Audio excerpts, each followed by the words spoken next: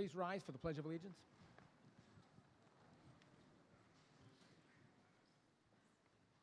I pledge allegiance to the flag of the United States of America and to the republic for which it stands, one nation, under God, indivisible, with liberty and justice for all.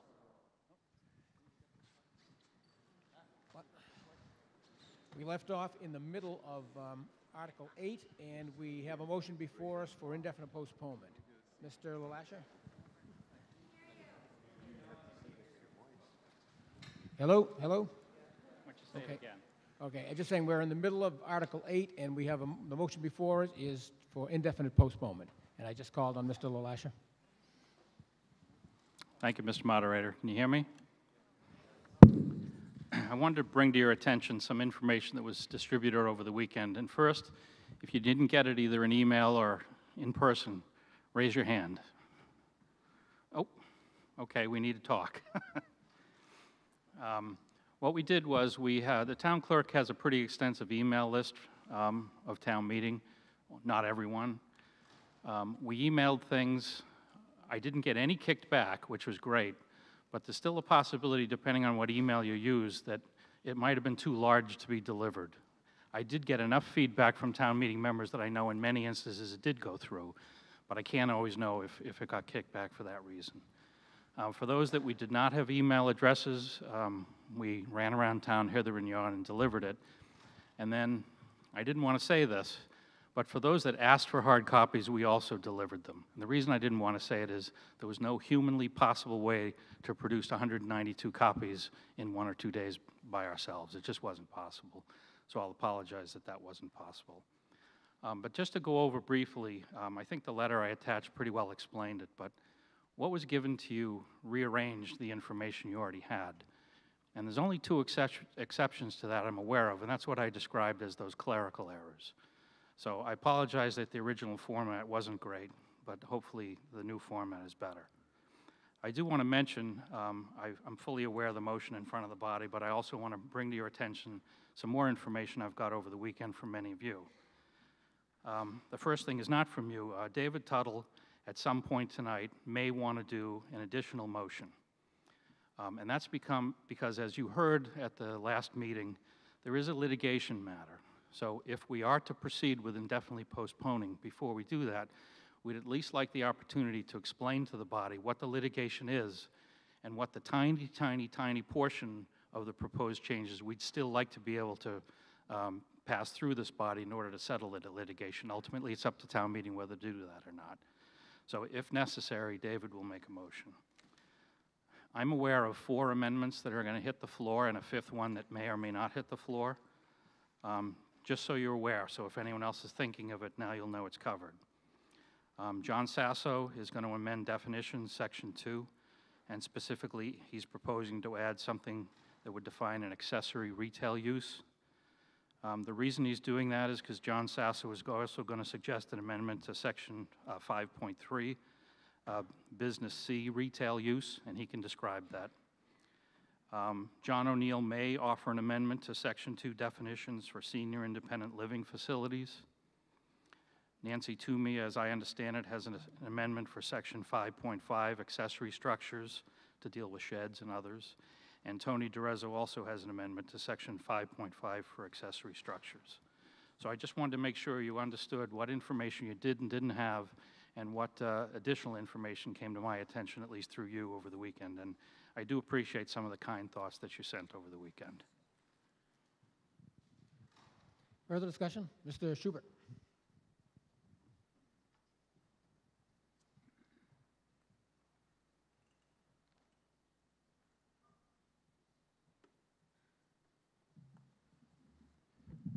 Thank you, Mr. Moderator. Town meeting members, Rick Schubert, Precinct 7. Since I was the originator of the motion, I'd like to make a few comments in light of what we received over the weekend. First of all, I'd like to thank Bob and Jean for the effort they put in on Friday to get this material to us. I think we're in a better place now that we have what appears to be the correct version of the proposed changes to the zoning bylaw. But in the end, I still believe it's in the town's interest for us to postpone, and I will explain. The intention of my indefinitely postponed motion is not to kill this article, but rather to just allow the necessary public process to play out. Instead of prematurely jumping into the discussion now, there is absolutely no reason not to move forward, move the discussion to a date sometime in the very near future. Imagine receiving the annual budget on a Friday night and being asked to discuss it the following Monday before FinCom has had a chance to hold public hearings, review, and make recommendations to town meeting. That's essentially the situation we're faced with today. As we've clearly seen, CPDC did not have sufficient time to do its job completely in the manner in which town meeting expects. Again, it's important to recognize that there is absolutely no pressing reason to move forward at this time. We have a working zoning bylaw in place today. And in September, we addressed the marijuana dispensary zoning issue that was a major concern to us. If the motion to postpone tonight passes, I am prepared to make an instructional motion that says, next slide, please. And this is certainly subject to edit if we get to that point. The idea being that I would like to move it to some point in the near future so that it doesn't have the appearance that this zoning bylaw is killed, but that the proposed changes can go through a process so that CPDC has the chance to do its job, to review the documents, to make recommendations, to get the recommendations back to town meeting hands, and then have the discussion at town meeting. I think that is the process that would work most efficiently for all of us, and I think that's basically what we expect. So I just wanted to put that out there so you know that if, in fact, it is postponed, that is the intention, and I think many folks would agree that we're not interested in killing this proposed bylaw change, but really we want the opportunity to have a chance to process the information and then have a real debate about it.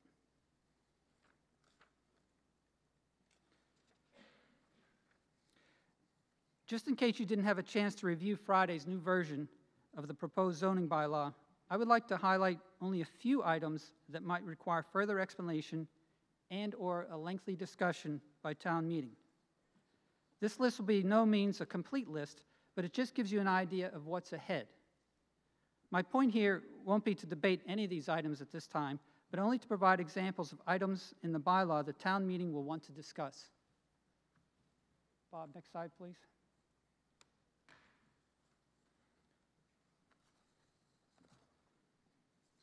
So many of you folks may have actually seen some of these, but I think it's important for those who didn't have a chance just to get a sense of what's in the proposed changes, to know the extent to which we as a body would want to deliberate, and to know that it's not something that we could quickly do in one night or even 2 nights, but I imagine it would be a process that would take much longer. And if that's the body's wish, I think that's fine, but just to be aware for those in case you didn't have a chance to see it over the weekend. So just a couple highlights. In the Business C business district, there's a change, a proposed table of uses which would allow retail stores of various kinds in Business C and restaurants by special permit. Maybe that's some of the amendment that Mr. Sasso proposes. In a very public process, town meeting voted not to change the zoning to allow for restaurants and retail stores, but rather to establish a smart growth district for one part of the area and to allow for senior living in the other part of Business C. We have been informed that the point of the zoning bylaw work was not significant changes, but rather to streamline and simplify. These changes to Business C do not meet that standard. And if we agree to them, that's fine. But again, the need is to really have the opportunity to discuss rather than to move quickly as though they were just housekeeping articles or revisions. Next slide, Bob, please.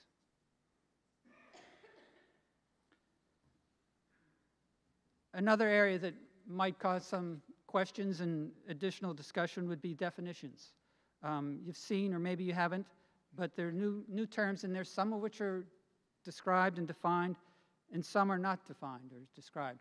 And so again, these little line items may be simple, but you know from previous past discussions at town meeting that we could spend an hour on any one of these.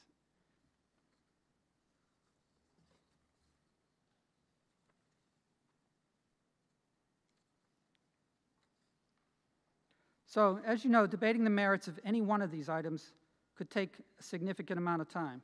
So I'd like to mention one other relevant issue. The longer town meeting is in session, the less time there is available for the Attorney General to act on our action to create the Summer Avenue Historic District. This item is faced with an actual timeline, and our discussions here could go on for nights, which actually would impact that. Bob, next slide, please. So that's another thing that I think it's important for us to discuss or think about as we make the decision on whether or not we postpone this article or jump right into the discussion.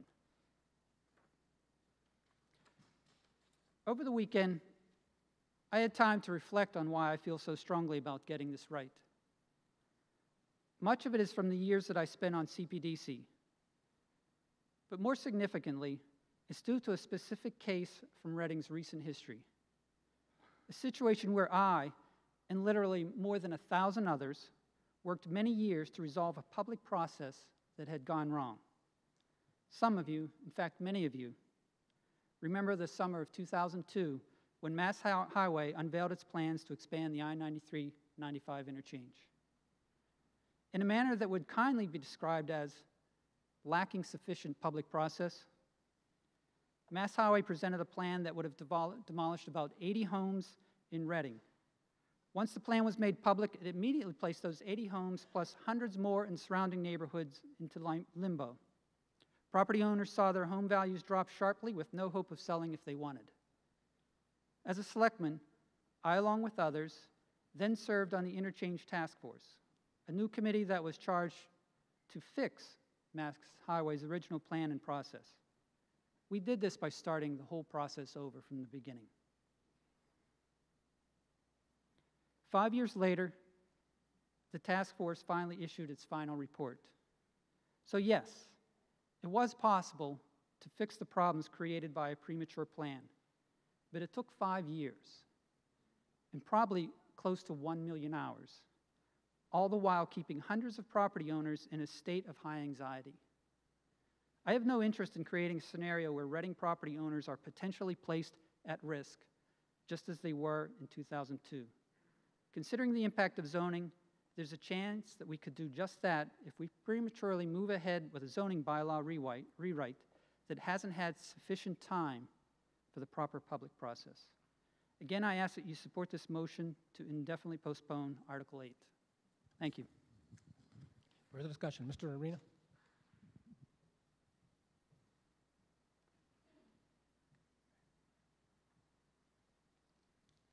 Thank you, Mr. Moderator. John Arena, Precinct 1. There are other people in this room I'd like to hear from. They're standing in front of me. Like me, you've sat in this room for 3 nights now, or I should say 2 nights and about to start the 3rd. We agreed Thursday to for the town to reissue the current document with all known updates present. And that's been done. And since that send, a number of what I view as very constructive changes and proposals for changes have been proposed. You'll get a chance to see exactly none of them tonight if this motion to postpone continues. At the end of the day, this is the public forum for this to happen in. You are the representatives of Reading's 10,000 plus households. That's our job. That's what we signed up to do. I desperately would like my 2 hours back from Thursday night, but that won't happen. I very much would like tonight to be productive. Like our budget, each section tonight will be taken piece by piece for review. We can take section questions and objections easily, as we do in the budget. I believe all of you are patient enough to understand that the document may have comments from the audience that need to be addressed. I believe you are wise enough, having seen Reading in its best and worst times. I believe this audience is collaborative. I've seen this audience work in contentious settings and yet get to a satisfactory place. Perfection is not a reasonable standard. And bylaws are never completely done and cast in stone. We can and will continue to make changes, likely many tonight. And the benefit of this document in front of you is that it's been rewritten in a single voice in a manner that is largely consistent section to section, and it's a substantial improvement over today.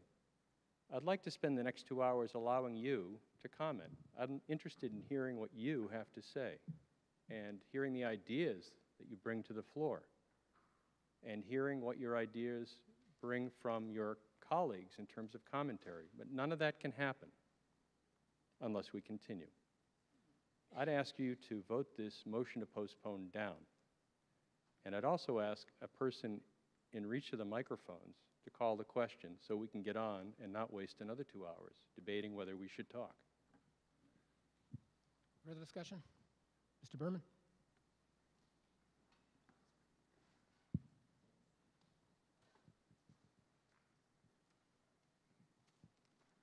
Thank you, Mr. Moderator. Barry Berman, Precinct 4. I'm another one of those people that feels completely out of my depth when it comes to talking about zoning. I was probably one of the few people when we got the clickies last time and Marcy was going through about whether we would attend the meeting. I actually wrote no, because I knew I wouldn't. I don't have anything really, it's not something that I'm really good at and feel like I could add to. I feel like discussing zoning is like root canal. It's something that you just don't want to do, but we have to do. Our current zoning bylaw right now is like a festering tooth. Everybody says it doesn't work. There's too many contradictions. When someone like Nancy Toomey gets up and says that, who works with this document every day and says it's unworkable, I think it gives a clear sign that we have to act. I want to encourage everybody to turn down this this amendment and to work on this, and let's get this done tonight. Our zoning bylaw, it's probably one of the most important economic development documents that we have in town. From my role on the Finance Committee, as we sit and do the budget every year, we find out that our state aid is dwindling and dwindling. We have to fight for more of those resources. Basically, the way that Reading is going to survive economically is with organic growth. And part of what we do to create that organic growth is to basically have a clear and concise way of doing business in town. Not only for our current customers, and by us, we are all customers, as are the business in town, but also our prospective customers, the people who are going to come into town to invest in homes and invest in businesses. They need to have a clear document and a clear path on how are we going to do business in the town of Reading.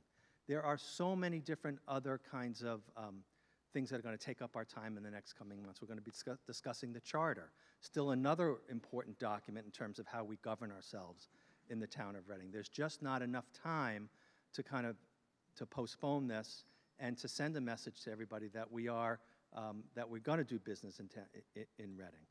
I think as we discuss this, there are kind of three things that I think that we want to look at in terms of the document. I myself am not an expert, whether there's 45 feet or 50 feet of setback. I'm not an expert in that. But I think the three things that we should be able to look at are, one, are there any glaring omissions? Is there anything in this document, after the many, many hours that the volunteers did, is there something missing that should be put in? Secondly, are there any contradictions?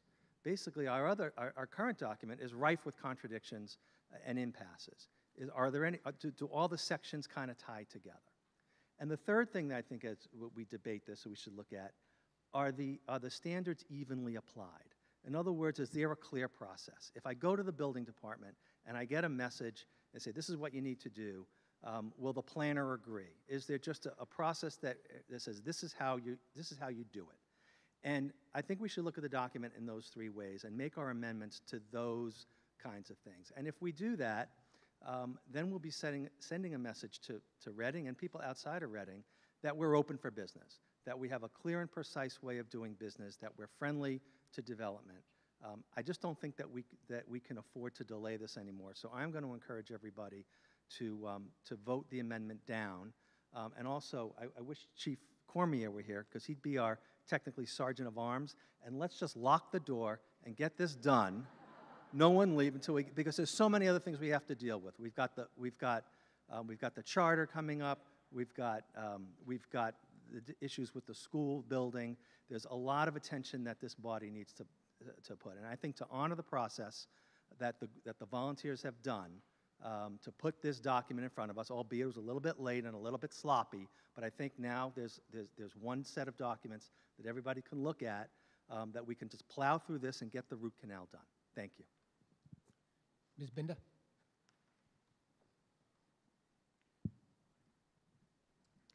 Angela Binder, Precinct 5. I think we should indefinitely postpone this for a number of reasons. I know that we now have one set of documents that were online. I didn't print them out. I know somebody who went to Kinko's and did and went through it. My problem is not necessarily with one set or anything, although that was very problematic. But my problem is with some of the things that are being said are in the translation guide. I've gone through the translation guide. I've read things where it has said no change or very little change, and there seems to be significant changes, and I think the most important one is the proposed table of uses. In the translation guide for the proposed table of uses for Business C, it says retail store up to 35 square feet. Under our current zoning bylaw, retail sale, it says retail sales Business C is no. It just says no. And under our new document, proposed table of uses, retail sales up to 35 square feet, and it says yes. And under the column where it says change, all it says is formally categorized with retail sales, new to differentiate size. There's a significant change that was made in the use in Business C. Restaurants and retail are not currently allowed as a primary use. And under the proposed table of uses, they will be allowed. And if you went through this and you read this, you would see the change. All it says is, well, it was formally categorized as this. It's not highlighted in yellow.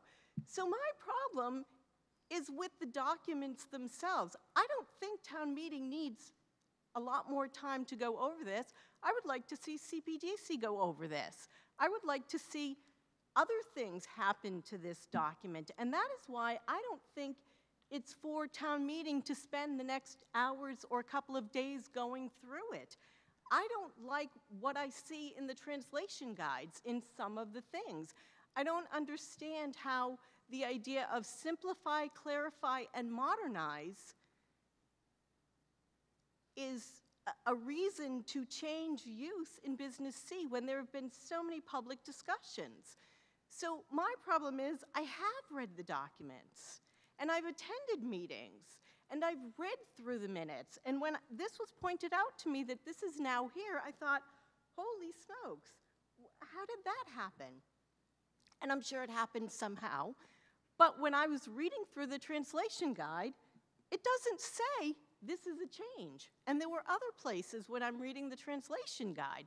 So it's not that we now have documents. And I know somebody else, a very loyal town meeting member who served on committees many, many years, when this was brought up to him, he said, did you realize there was a change in it? And he said, well, no, I'm going through the translation guide, and there was nothing in there in the translation guide that said that this is a completely different use. So that's my problem with this. And I don't think it's a matter of town meeting needing it, I think it is that we need one full document, but I do think that this needs to be vetted more. I think it needs to be vetted with the people who would be affected by a change like this. And I'm sure there will be an amendment tonight that says, well, we'll change it back. But how many things are we going to change back? I mean, I really feel like what we're being given or what we're being told was the mission of this project is not what we have. I have a problem with being told that our bylaw doesn't fit what the community goals are, when there's been discussion about what those community goals are. So I have a real problem with this, and even if there was an amendment put forth to change this on the floor of town meeting, I have a problem with that.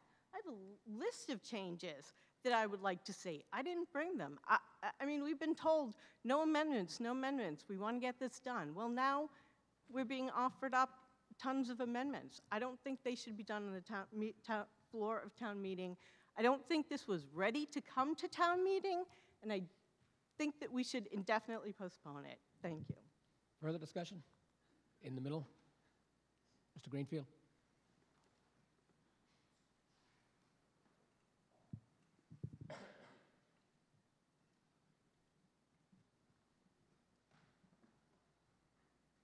David Greenfield, Precinct 5.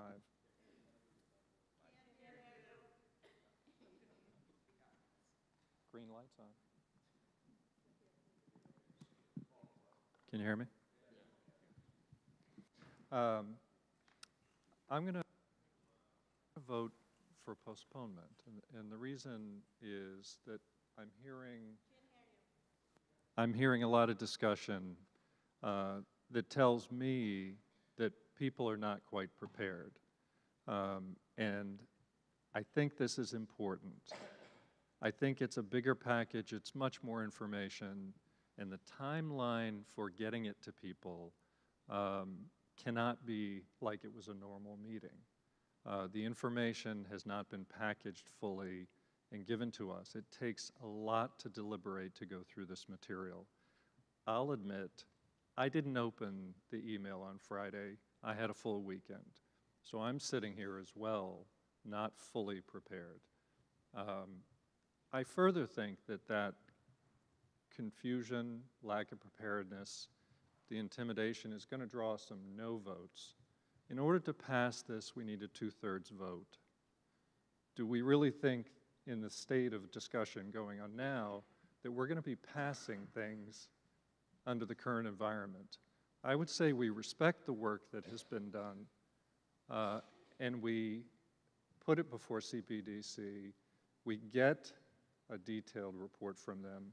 We highlight the changes of substance to a greater degree than they have been, so that those can be set out and clearly debated, and we take it from there. I don't think there's a need to rush. I think we're dishonoring the very thing we're doing if we rush. So I would say that that time for deliberation and further preparation actually respects the process. Thank you. Further discussion? Mr. LaLasha? Okay.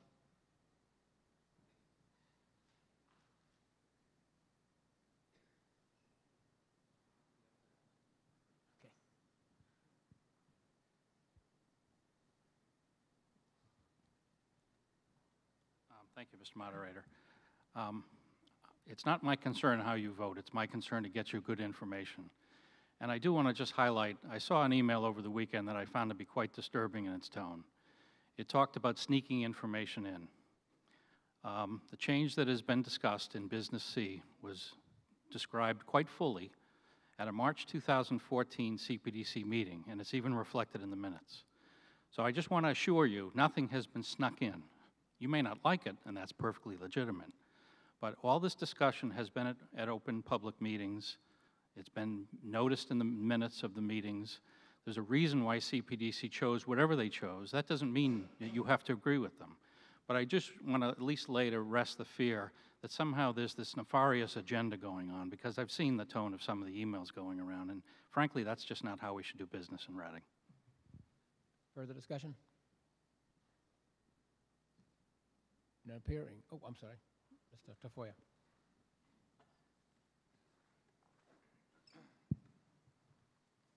Thank you, Mr. Moderator, town meeting members. I rise to support the motion to indefinitely postpone.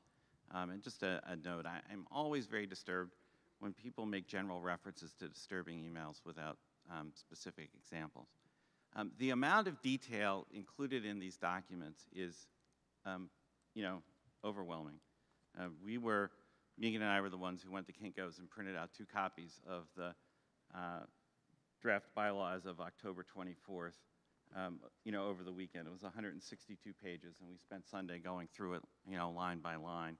And that's when I, as I assume other people, discovered the change with respect to Business C. It's very difficult to see these things unless people draw them to your attention, because your eye is caught by the fact that in the table of uses, we've added many, many different use cases.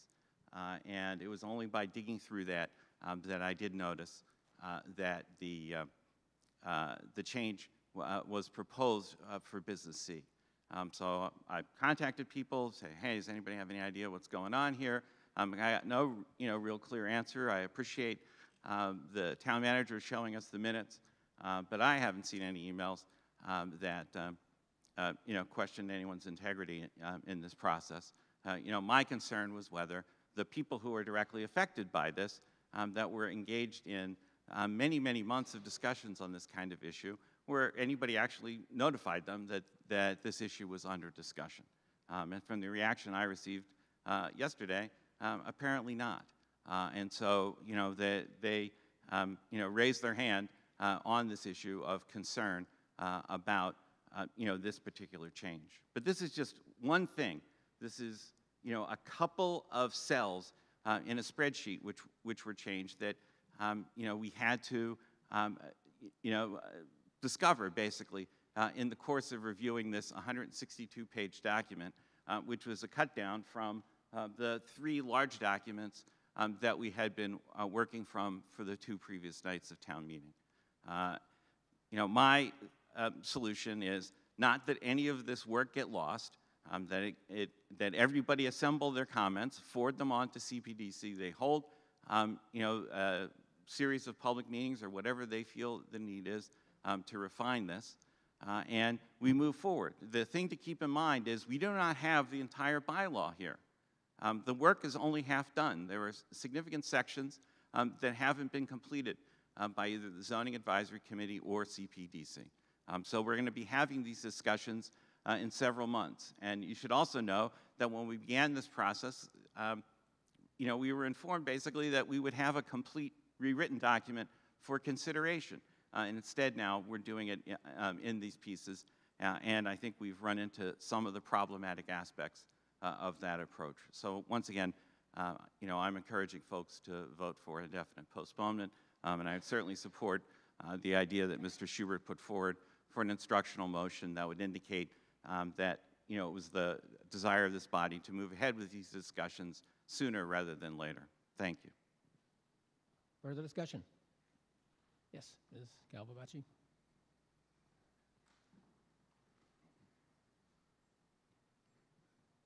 Thank you, Mr. Moderator. Erin Calvabacci, Precinct 5, and I was a member of the Zoning Advisory Committee representing the business aspect of our community. And I ask that we not vote to indefinitely postpone it because you know what? We have a place to start. And to echo what Ms. Toomey had said, our bylaw, as it stands, is very difficult to understand. And to echo what Mr. Berman said, this is what is going to help us with our economic development that is so necessary and important to this community. We have a working document, and we understand that.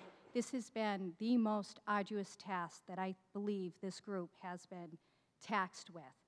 And to those who have say tonight and have had say in the previous meetings, I ask that you get more involved. We did not have many people from the town at our meetings, and that is what we need. On the floor of town meeting is not when we should be having these discussions. It should have been at our meetings. So please consider that, and please respect the time that we had all put in, and know that this is just a step in the right direction. Thank you. Further discussion? Mr. D'Addario?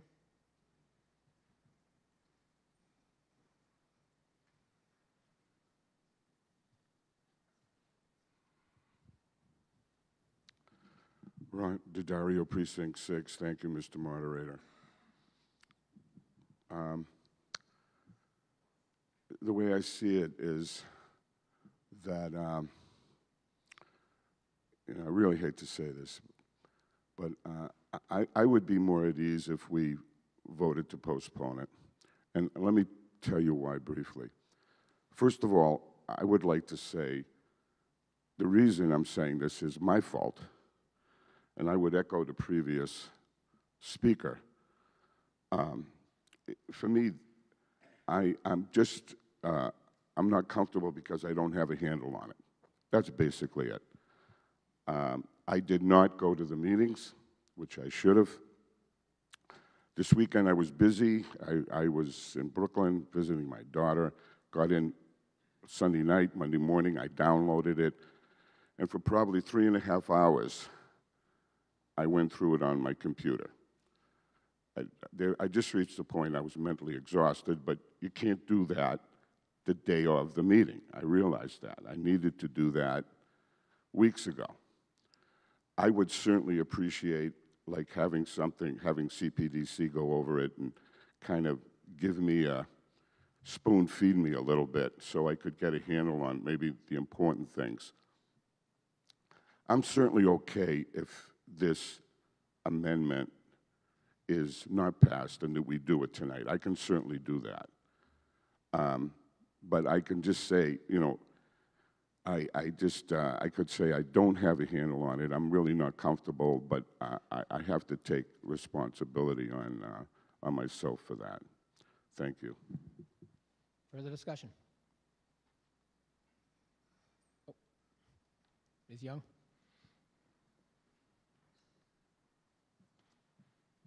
Thank you, Mr. Moderator. I'm Megan Young, Precinct 4. And I'm just composing this now in my head, so excuse me if I'm not clear. When I heard about moving this forward because we need economic development and because businesses we need to improve our business climate, I guess I guess it really concerned me, and I thought about, okay, was it always the intention of Business C for, you know, by the ZAC, was it, or by whatever, was it a priority to make that an economic area?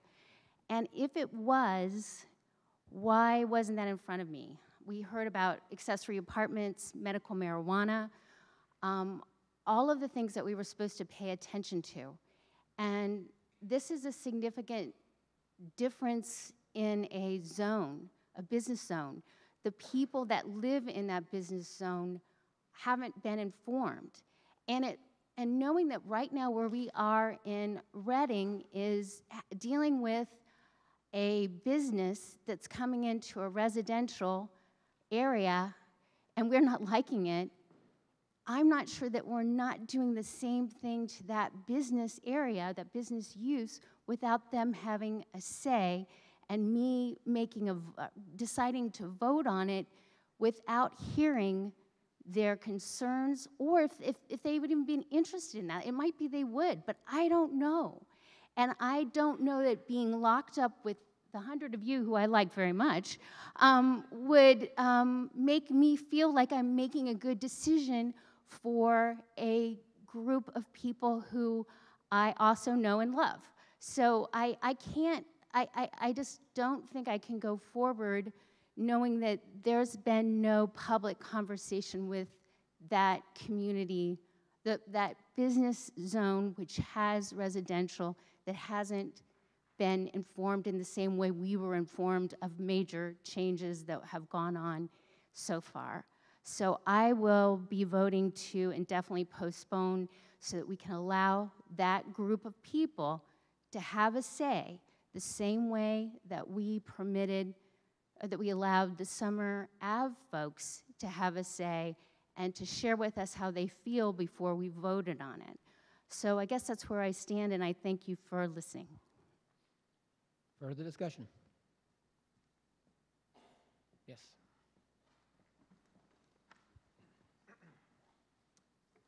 Steve Herrick, Precinct 8. I think, well, first off, I want to say that I have a great deal of respect for all the work that's gone into the documents that we've been trying to review the past couple of weeks. This is incredibly important to the town. What strikes me when I hear this conversation going on and when I try to attempt to review the documents, I have sat down for an entire evening and read every single page of what I see here, and it is incredibly overwhelming. And what strikes me is that I went through the back of this, and there are warrants back here. There's a listing of all the warrants that have gone into this document, and I lost count, but it's somewhere around there's somewhere around 200 plus warrants that have been passed over the years since 1942. I'm sure Bill Brown could give me the exact number. But if there are fundamental changes, if we wipe the slate clean, and I don't think, I'm not suggesting we have, maybe that's an overstatement. If we're changing fundamental aspects of the way that we are zoning this town, and this business C issue is just one of them that might be buried in there. And I don't think that I've read this carefully enough to understand the other fundamental changes. Every single one of these warrants, I'm sure, invoked a great deal of discussion at town meeting when it came up. And I don't think we're respecting the process if we move forward quickly without a full understanding of any changes that might be in here that we don't understand. I think we need to pay due diligence to this document and what it means to the future of this town. And I think a little bit more time is warranted so that every member here, every member of this board, the town meeting, understands what it is that they're voting on. And if there are substantive changes, that we give it due diligence, the same diligence that these warrants that have been carefully crafted through the years to guide the future of this town, that was given. I think we owe our ancestors, we owe our descendants that respect. And I do respect all the work of the committee, and I'm not trying to dispense it. I think we're almost there. But I do think we need to take that extra step to make sure that everybody here does understand the substantive changes that might live in this document so that we make the right decision for the future of Reading. Thank you. Is there further discussion? None appearing. Are we ready for the vote? Oh, was there discussion? I'm sorry. Ann Landry, Precinct 5. With all due respect to the proponents of this motion, I would urge my fellow town meeting members to vote against it. I think it would be great to be able to get to the substance of the conversation and to have a full airing of all questions and concerns, and so we can work through them going section by section. Thank you. Further discussion? Yes.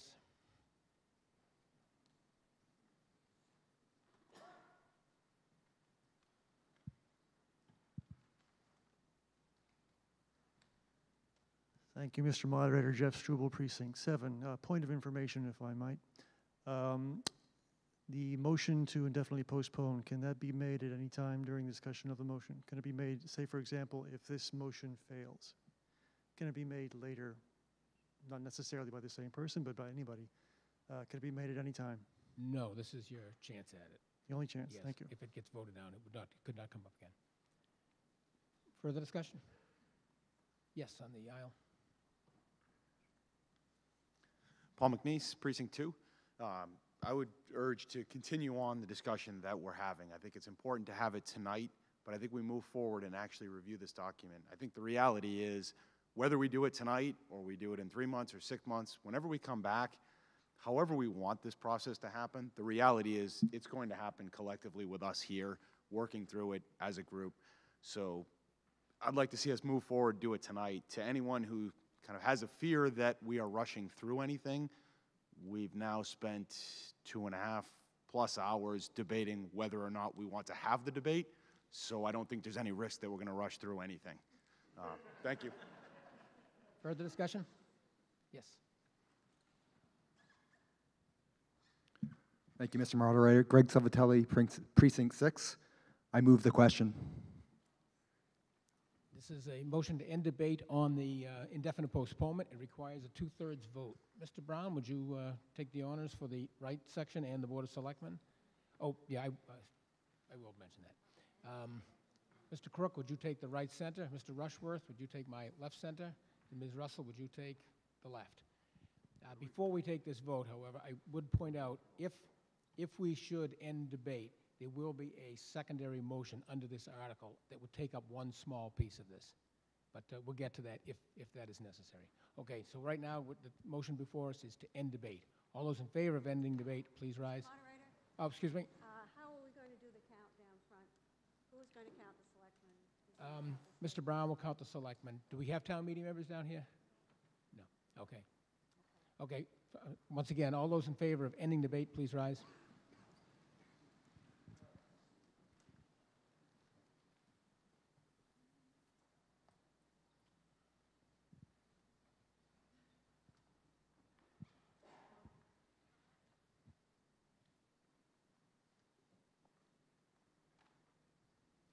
31, 24. 24, 33. 33, 33. And all those opposed to ending debate, please rise. 7. 7, 2. 2, 1. 1, 0. The vote being 121 in the affirmative, 10 in the negative, the question has been moved, debate has ended. We will now move to the question of indefinite postponement. This requires a majority vote. So we will take a show of hands. All those in favor of indefinite postponement, please raise your hand. Those opposed? And the moderator is in doubt. Again, ask people, all those in favor of indefinite postponement, please rise.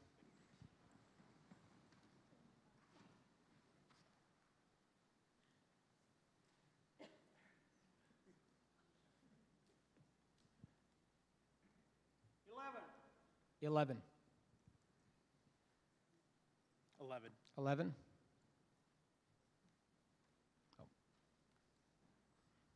18. 18.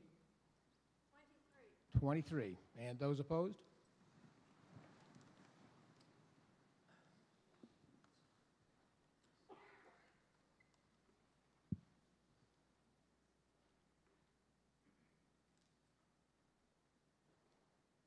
Twenty-two.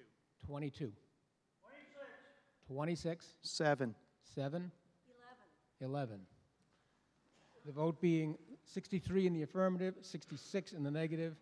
The indefinite postponement has failed. We will now move on to the main motion.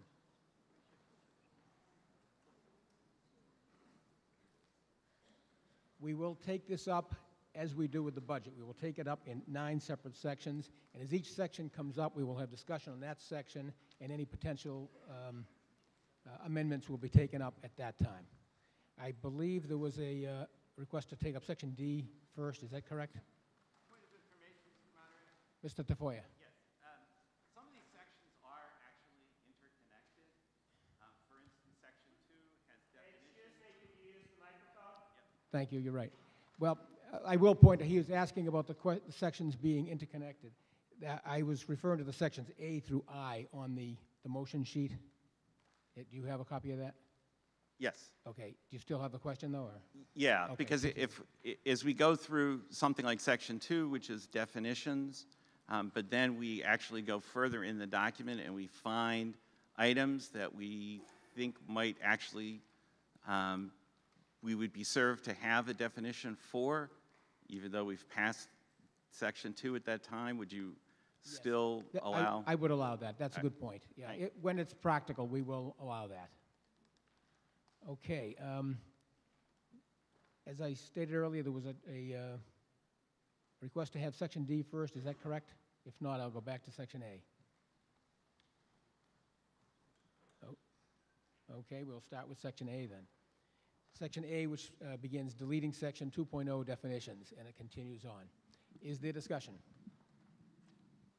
Yes, on the far right. Who do I have? Mr. O'Neill? Mr. O'Neill?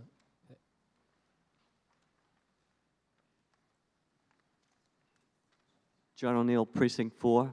And may I ask, for those of us who are hard of hearing, that people speak up. I'm having a very difficult time this evening. I don't know if it's the microphone system or whatever, but you know, I don't want to have to ask for an accommodation which would inconvenience everyone. But so anyway, my amendment, and I understand it would be deemed to be a friendly amendment, is on in Article 2 on definitions, on senior and independent living.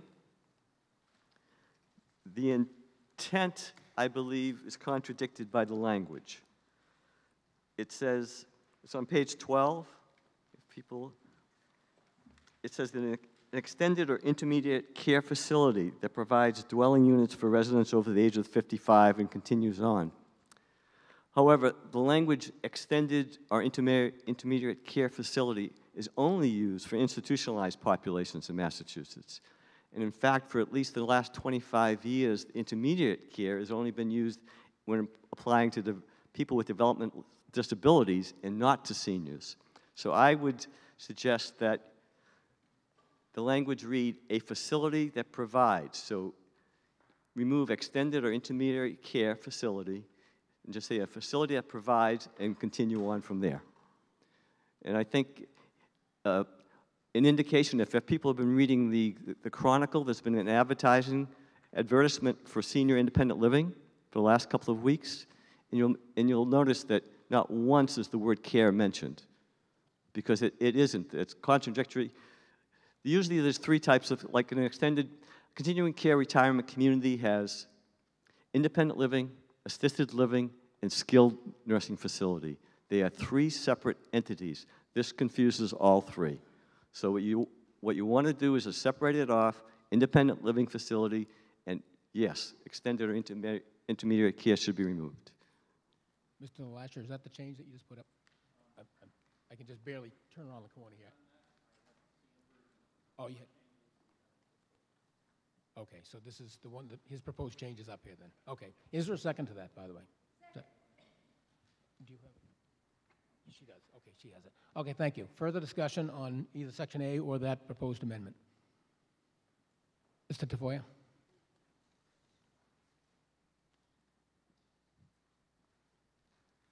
Thank you, Mr. Moderator. Town meeting members, Ben Tafoya, Precinct 4. I guess I would start with kind of a general question. And again, this to the point earlier, is that many of these definitions relate to things that are in Section 5, the Table of Uses. There are a number of new definitions that are placed in this draft zoning bylaw, but there are a number of new uses that were introduced under Table 5.3 that don't have specific definitions in the definition section. You know, things like an age-restricted multifamily dwelling, a tourist and trailer camp, a beacon, a commercial amusement, indoor recreation. You know, that's just sort of some of them. And I didn't know if there was sort of a method to this as to why some things had definitions and why others didn't, or whether you know, folks were interested in working through definitions for some of these issues that aren't specifically defined, that originate from the Table of Uses in Section 5. Is there a response? Sure. You just have to give an Age-restricted multifamily dwelling, tourist and trailer camp, beacon, commercial amusements, indoor recreation, accessory convenience store, skilled trades facility. These are some of the ones that I had identified that are in the Table of Uses. A couple of them were in the old Table of Uses, or the existing Table of Uses, and never were defined in the existing bylaw either. You know, that was an issue I raised. I just wanted to raise. Oh yeah, car wash is another one. We all think we know what it is, but do we need to actually have the definition? Because, you know, my car wash might not be the same as yours. Is there a response? Mr. Miyares?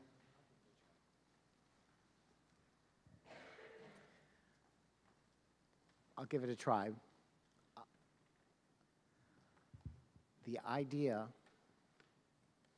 was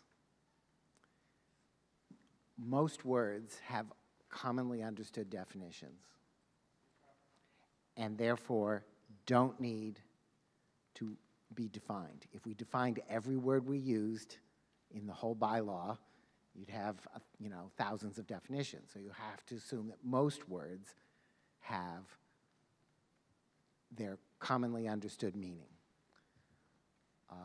The words that seem to have on some uncertainty about what they meant, we tried to define. Whether that's a perfect delineation of every term, that's for you to judge. But the idea was commonly understood terms don't need a definition. Things that are not commonly understood need a definition. Further discussion? Yes, Mr. Tuttle?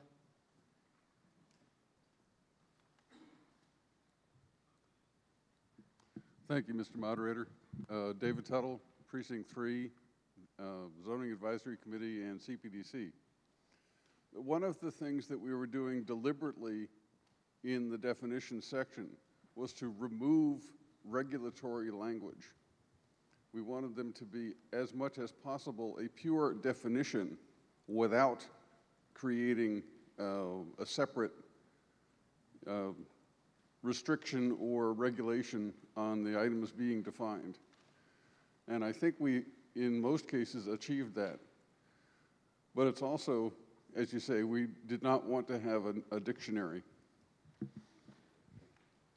Further discussion? Mr. Brown?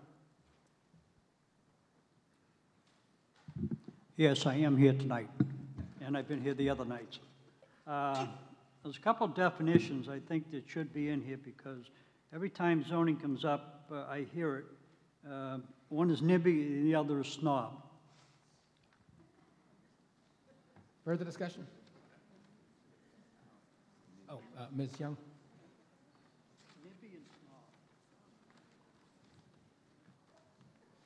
Thank you, Mr. Moderator. Megan Young, Precinct 4.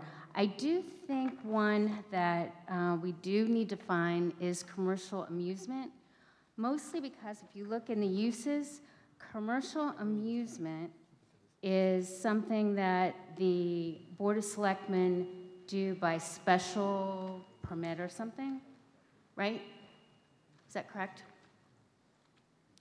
So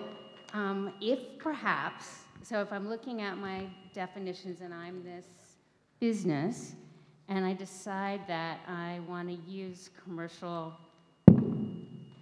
amusements, and it says in Business A, it is by special permit by the selectmen. However, place of assembly is yes, so I don't have to go to the Board of Selectmen for that place of amusement.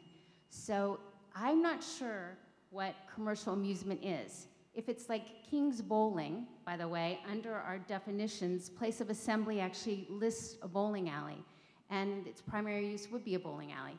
But they have amusements, they have drinks and bar and whatever. So how would that determination be made if there was not a definition for commercial amusement? Thank you.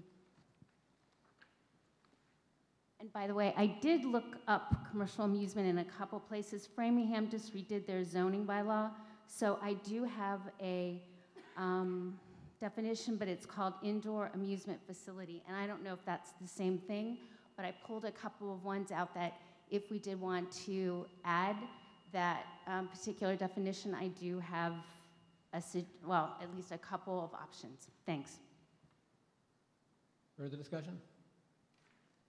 Yes, on the far corner.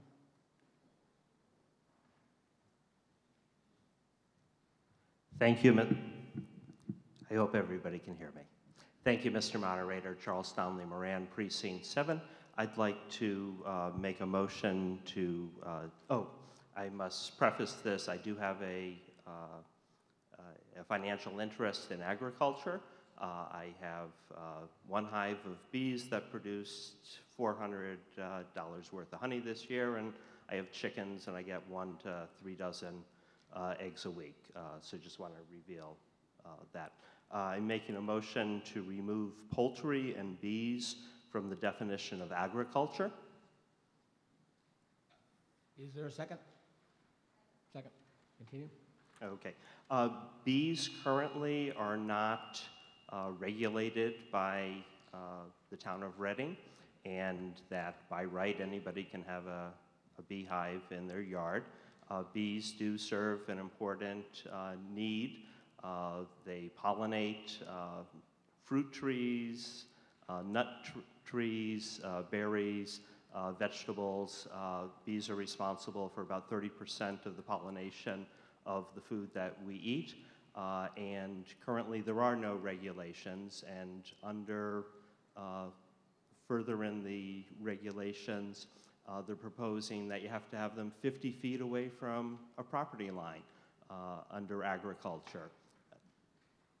Very few communities regulate bees, and many of them have much more reasonable regulations in terms of the distance from property lines. And in terms of poultry, I have a license from the Board of Health to keep up to 6 chickens. And, you know, there are probably people in this room who think, oh, you know, he's an old hippie or something like that. But there are other town meeting members from various sides of the aisles who have raised chickens in our community. And, you know, I've talked to some of my neighbors who, when they were growing up 60 years ago in Somerville, they had chickens. You know, chickens are not something to be afraid of.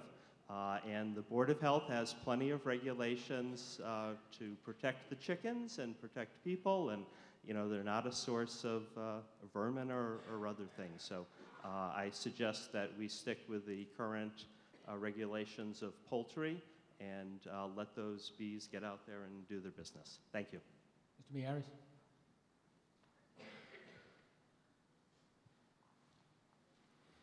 So just to be clear, this time it's really loud. Just to be clear, agriculture is a protected use under the State Zoning Act. So if you want to protect agricultural uses, as you must under the state law, you want to include everything that the state includes. So the state includes the raising of poultry. The state also includes the raising of bees in their definition of agriculture.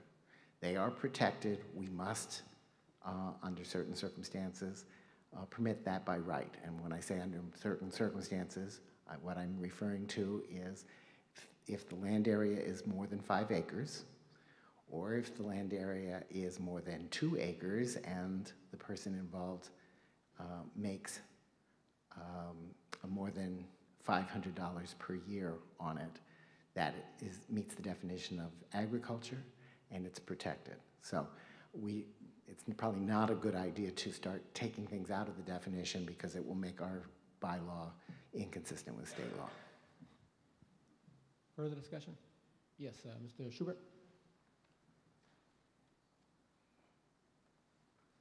Thank you, Mr. Moderator. Rick Schubert, Precinct 7.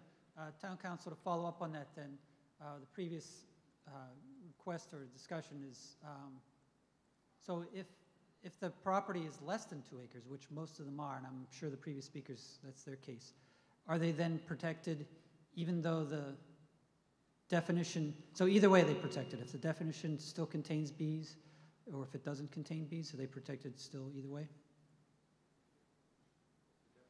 You said the state law said 2 acres. It had to have 2 acres in order to be protected. And so in this case, probably anybody in Reading, there are few that are 2 acres or more for the lot size.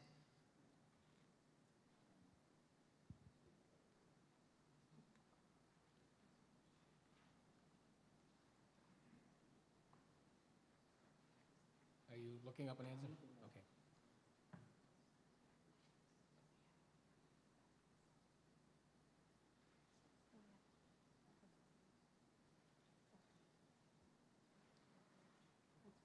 Mr. Miyares.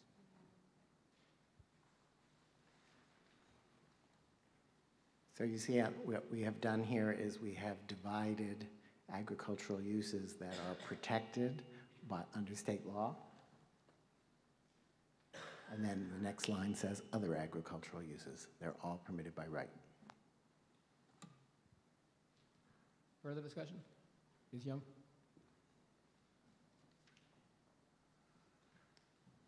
Okay, I'm getting the hang of this. I'd like to make an amendment to include commercial amusement facility. The definition is indoor entertainment, amusement, or recreational facility. Okay, hold on one second. Sorry. This is quickly going to get out of hand. Yep. I think we're going to have to change the way we do this. I will come back to you. Sure. I think from this, we may have several amendments on this. I think we're going to stick with discussion on the amendments as each one comes up, and then we will vote on them, and then move back to the main article. Come back to the ones that aren't in the definitions. So I will come back to you. Cool. All right. Thank you very much. Right now, we have 2 amendments. After this, I will only allow 1, and then we'll discuss that. Yes, right here. Mr. Mon. Thank you, Mr. Moderator. Jamie Mon, Precinct 4. A question, if I remember correctly, you can currently have poultry and you do not have to be 50 feet from the property line with the chicken coop. Mr. Tuttle, point of order.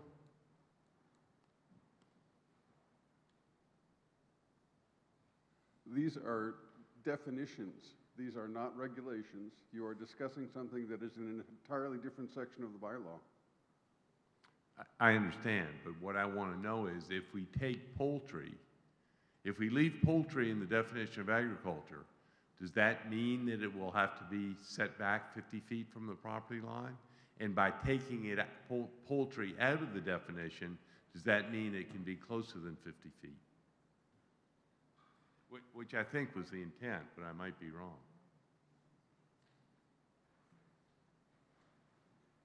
Mr. Miyares. I'm sorry? Okay. I'm not sure where the 50 feet from the property line exists. It's not in the zoning bylaw. So I don't know where that provision exists. However, I would like to amend the answer I gave a minute ago. So if you, I indicated that agricultural uses that are not protected by state law are permitted everywhere on that table, but there are two use tables. In the residential zone, agricultural uses that are not protected by state law are subject to a special permit. But I don't know where the 50 feet comes from. If that's a Board of Health regulation, that's not affected by the zoning bylaw. Okay, continuing on discussion on the two amendments in front of us. Is there further discussion? Yes.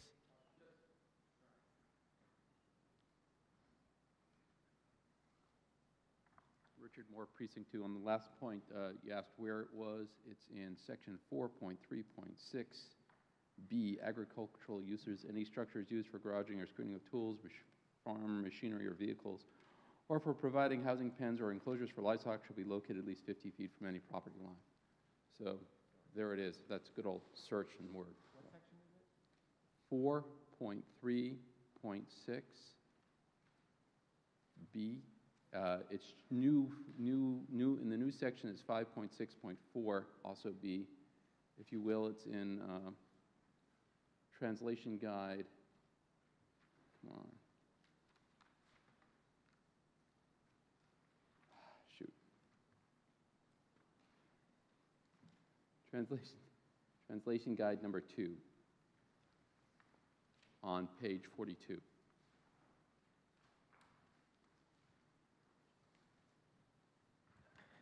Further discussion? Ms. Webb?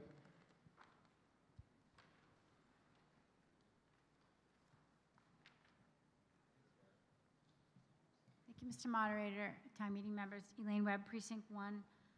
So I just want to clarify, because I am in favor of allowing people to have bees and chickens, and it seems to me that if we take those out of that definition, then they no longer fall into on the accessory use table of the residential table. They would no longer fall into agricultural use eligible for protection under Mass General Law, and under residential, it's yes, and all the way across, yes, yes, yes, yes.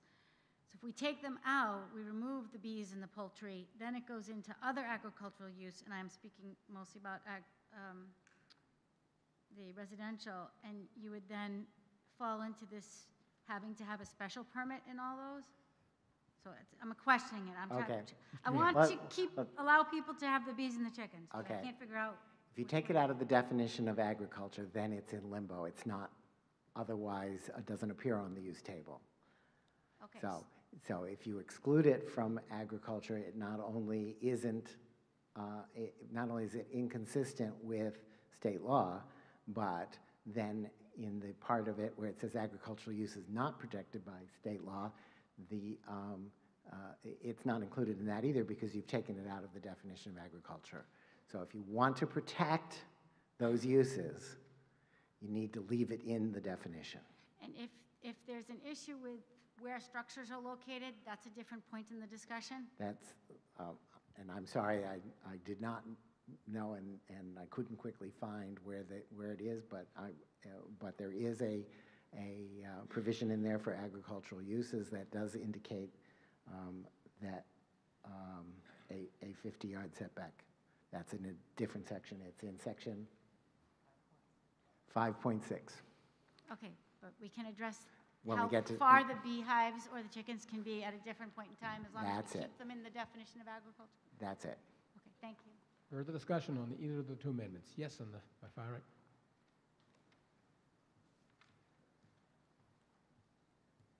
Charles Stanley Moran, Precinct 7. I'm having a hard time understanding how having to go to get a special permit for either a chicken coop or a beehive simplifies things and makes government more friendly. So I think we're sort of defeating the purpose of the making these changes in this regard. Thank you. Further discussion? Yes, Mr. Crook. Stephen Crook, Precinct 2. A point of order. It seems like we're straying from a discussion of the new Section 2 definitions into a discussion of the new Section 5 use regulations at this time. Well, we have two proposed amendments in that Section A, and that's what we're discussing. In Section 2, no? Yes. I mean, what we're discussing among things right now is definition that includes poultry and bees, among other things. I think the But we point, seem to be straying to a discussion about how far chicken coops need to be well, in Section 5. right, which we said would come up later on. Which is certainly worthy. I'm just not sure this is the time to discuss the distances. Which is why the previous speaker said that would come up at a later time. Yes. Further discussion on the amendments? Okay, we will take the second amendment first, which is the one that would remove the poultry and bees. All those in favor of that amendment, please raise your hand. Those opposed? And the motion does not carry. And then we go back to the first amendment, which was made by Mr. O'Neill, and I have forgotten what it was. Can we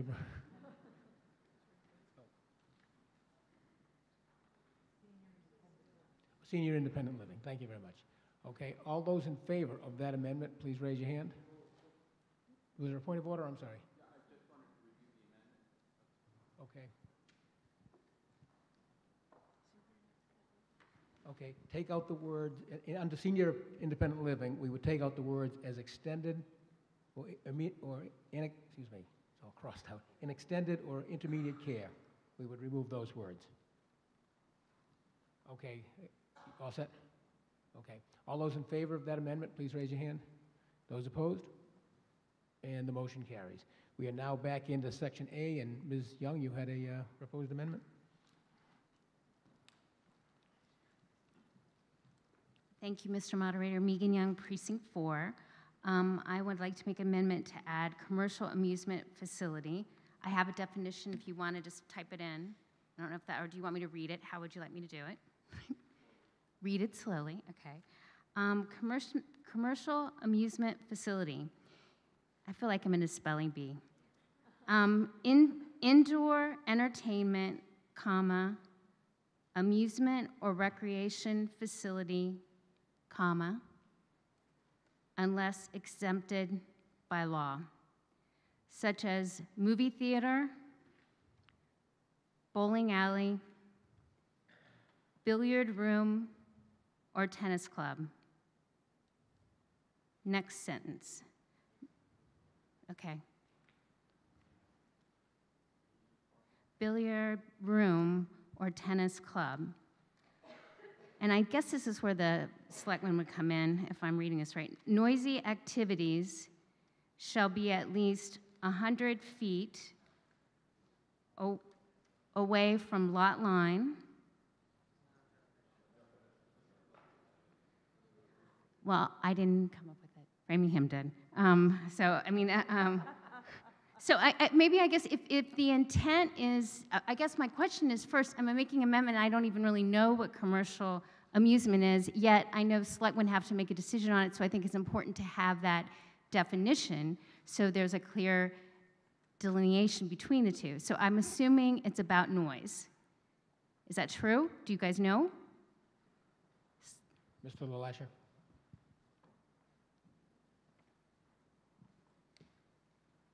If I could just ask a question as to why you use the word facility as opposed to forget the word facility? Forget it. Oh, so cross You that can out? forget that. I just was reading verbatim from them. Okay. I don't really care. It doesn't look like we've used, well, we did. Because a commercial amusement facility is quite different than commercial amusement in somewhere. Okay, so, yeah, I think that's a great point. Take it out, please. But again, my question is, I'm assuming that the reason we don't have a it's something that the selectmen have to make a decision on. I'm assuming it's about noise. Is that a correct assumption? Mr. LaLasher?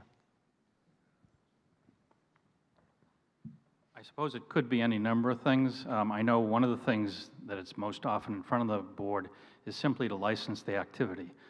And in some cases in the past, there's been a fee associated with the license. So for instance, the amount of TV screens a place has is considered under this. If you go back to the beginning of Jordan's Furniture, when it had that horse racing thing, that was clearly, if this was one of those uses, and I don't know what other kinds of uses there are, whether, climbing up the ropes now is or not. It's not something that comes often in front of the selectmen, but the purpose it comes is for licensing, and any of the selectmen current or present, feel free to speak up. Great. But I do think a definition is needed to distinguish between when the selectmen make the decision and when it's just a regular use. Yes. Is there a second to that? Second. Ms. West? Will you complete? I'm sorry. I am. I think I am. What I wanted to do is just offer an alternate definition, because there's a potential that we could have commercial recreation that's outside and not just inside. And we've tried to limit listing long lists, because then if you don't have it in the list, that can create a problem. What I've found here online, just looking, is the provision of recreation-related products or services by private enterprise for a fee. That's something simple and seems like it covers it potentially.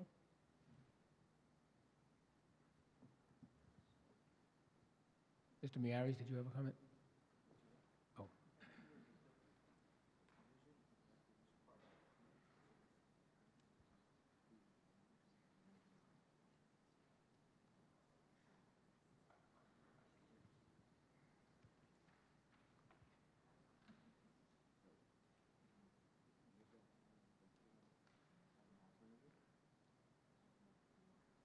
Well, I'm assuming you're not taking a friendly amendment on that. If not, you still have your amendment is still before the body. Anything you all say is great. I don't know what it is. I'm relying on you to provide the definition. I just found one. I didn't know what it meant. I just think it's important that we define it in the definitions. That's all my concern is. Mr. Miaris? Whatever definition you come up with, it's important that definition clearly distinguish between a commercial amusement and something that we already have defined, which is place of assembly. So right now we have a definition in here, place of assembly, which is a facility providing accommodation for groups of people to gather, either regularly or occasionally, in an enclosed space, including theaters, cinemas, bowling alleys, lecture halls, and banquet facilities. So if you want to define commercial amusements to include some of those things, or if you want to switch this around, just when, at the end of the day, we need to know whether the example uses are in one category or the other. So as you're coming up with ideas, please try to keep that in mind. Okay, right now we have Ms. Young's amendment before us. If that should fail, we will take up yours. Yes. Thank you, Mr. Moderator. Greg Savatelli, Precinct 6. Just to follow on with that comment, I saw that actually we have the Health, Exercise, and Fitness Club, and we use an example of a tennis club. So I'm in favor of having a definition, but we may need to strike out tennis club because of that contradiction with the other definition that we have. Thank you. Point of order, Ms. Ms. Schneider?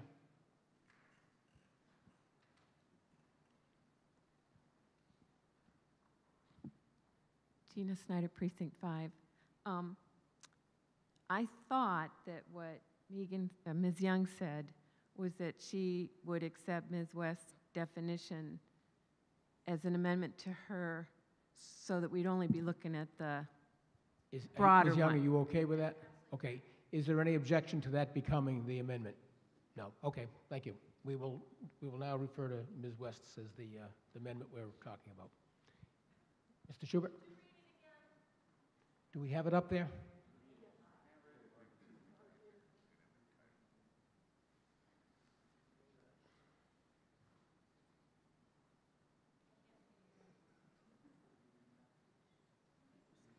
Can you read it? I cannot see it from here either.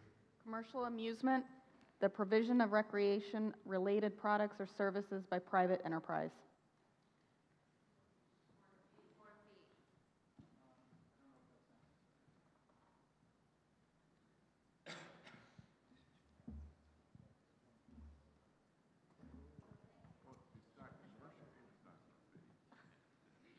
Okay, further discussion? Mr. Schubert? Thank you, Mr. Moderator. I would also suggest to consider adding the except of adult uses. In the definitions, we've dropped adult uses, but I don't think it'd be a stretch of an imagination for somebody to say that that could qualify for commercial amusement. So I think we have zoning to describe where adult uses can occur, but it might be worth our while to have some limitation on the expanse of commercial amusement to eliminate adult uses. Are you proposing an amendment to the Yes. amendment? Would you repeat exactly what you want to add or subtract? There we go. That looks good. Okay, so It's we been will added. vote on that before we vote on the amendment. Further discussion? Mr. Munn? Jamie Mon, Precinct 4. A question, under the current system, do the numerous health clubs in Reading, are they considered commercial amusement? And do they have to get a special permit as for commercial amusement? Do we have a response? No. Well, this definition would include, I believe, a fitness club.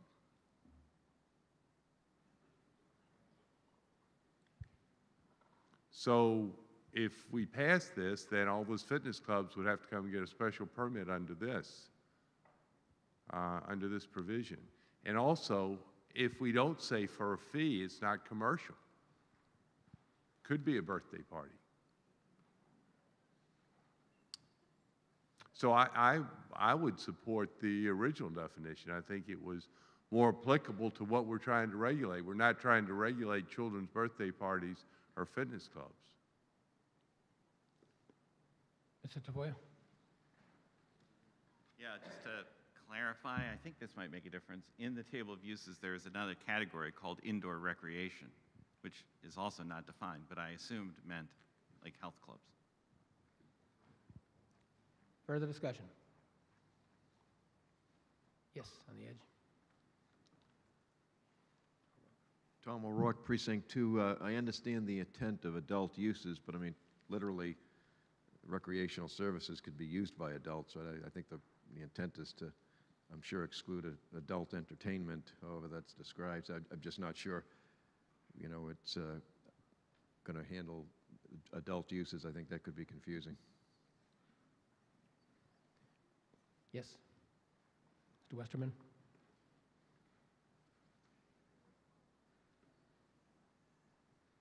Thank you, Mr. Moderator. Joe Westerman, Precinct 3. I'm looking at the definition as offered there, and I'm wondering, would that apply to REI where they run their special programs for a fee that people pay to attend? Do we have an answer?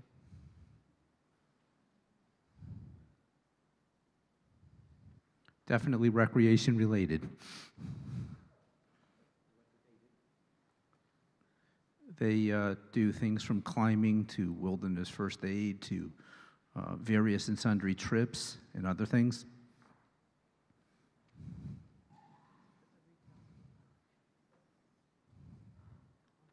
Mr. Meares?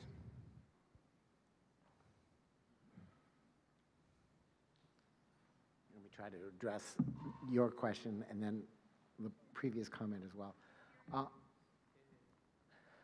Let me try to address your question and then the previous comment as well. Remember that there is a blanket provision that addresses accessory uses even if they're not on the table. So anything that is customarily incidental and subordinate to a principal use is automatically authorized if the principal use is authorized. So in the case of REI, they have a retail store, and the various activities that they run are in conjunction with their retail store. I would assume, without knowing anything about what actually is going on there, I would assume that those are all customarily incidental and subordinate, and they are permitted exactly because it's a store. So there's no need to address that further here. So. Okay, good. I just wanted to make sure I understood the intent as well as the verbiage. Okay. Thank you. Okay. Now, previous comment asked about adult uses. And if you want to use, exclude adult uses in this definition, then you probably should make a reference to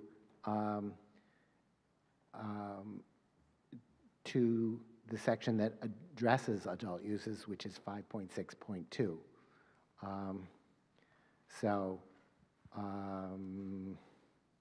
I think what you want to do is adult uses as defined in section 5.6.2.2. Who was it made? For now, that would be okay.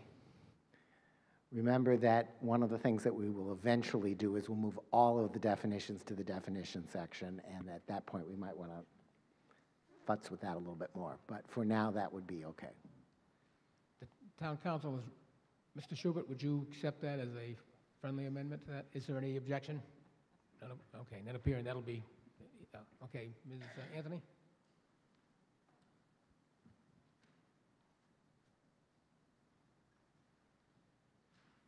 Thank you, Mr. Moderator. Camille Anthony, Section 5. I don't know if anybody else is feeling the angst I am. This just doesn't seem right. I don't know, and I've got to tell you, I feel like it's leaderless up there. I wish somebody, I don't care who, but I wish somebody were up there at least leading, looking at whomever's supposed to speak next. I really feel like we're leaderless at this point. But what I'm wondering is, if we need a definition, and there's all these questions, why can't we go through the section and say we need a definition for this, we need a definition for that, and somebody needs to explore it. But if we do this, we're going to be here till Christmas. I think the process right now is broken. And I have no idea, because we haven't heard, we're starting on a section. How many sections are we going to do? It seems as though we go through the sections, we make our points known where we have problems, they go back. I mean, we certainly don't have to vote tonight on definitions. At some point, we've got to vote. But if we're going to continue with this, we're going to lose people. Thank you. Yes.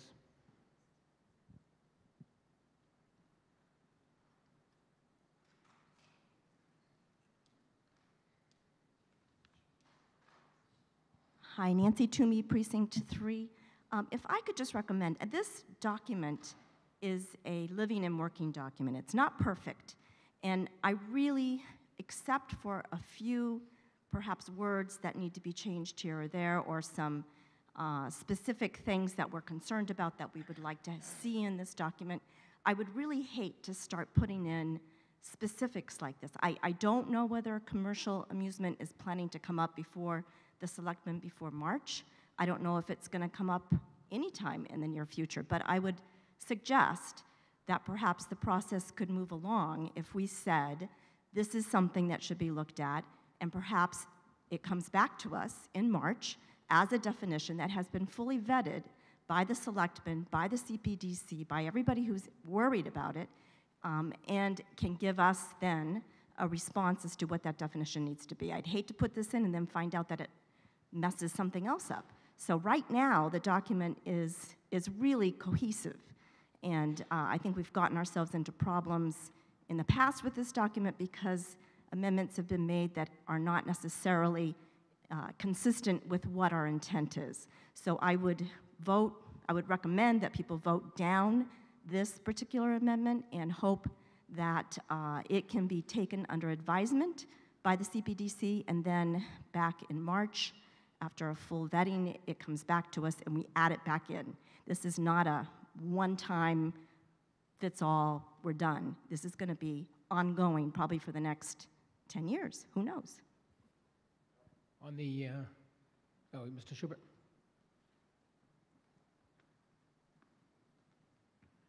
Thank you, Mr. Moderator. Rick Schubert, Precinct 7.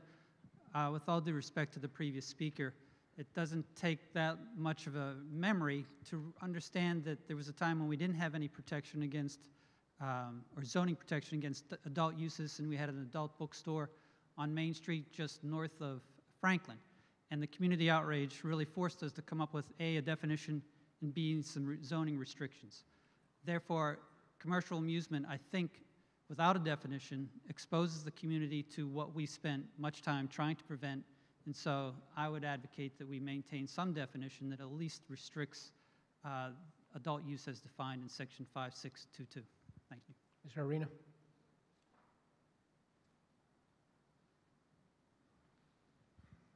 John Arena, Precinct 1. Mr. Moderator, is there a parliamentary procedure whereby the method we're on, which is to propose formal changes, could instead permit us to identify a section that needs further attention without specificity to what that attention needs to be? Rather, a definition is missing, there's some need for greater clarity, so that we can move on and cover some ground. Is there a parliamentary vehicle to accomplish that with? Well, ultimately, you have to take a vote on the entire amendment. If you question something, it doesn't change what you're voting on. So there is a problem. If you propose a particular amendment, you have something to choose from. If you're not voting on recommendations, if you understand what I'm saying. I understand. We're seeing how the sausage is made here, and it takes sometimes a bit of time to get it right. As a practical matter, adult uses are actually covered in an entirely different section. So to the degree that they are referenced here, that use needs to be compared against the adult use section. As a second point, commercial amusement has never been defined in our bylaws formally. It's used, but the term has never had a definition. And to my knowledge, it's never had an issue. The third point is all uses of commercial amusement are under the special provision by the Board of Selectmen, so it's not by right. All those would lead me to believe, at least in this case, to move on, echoing Ms. Toomey's points.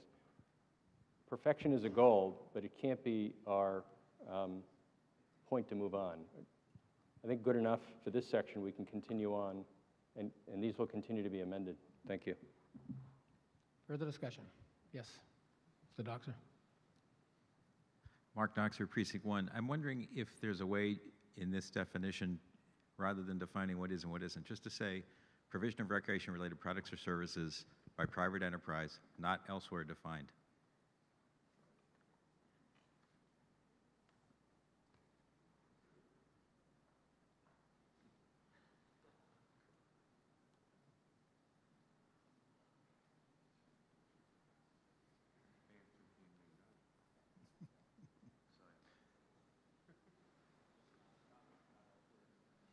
Not elsewhere defined. So specifically, adult use is elsewhere defined, so that wouldn't be required in the definition. Maybe this is a friendly. And to Mr. Miyares' original point, that we need to be careful about what we put in that's already defined. Can't we just put in language that says not previously defined, or not elsewhere defined? Mr. Miyares?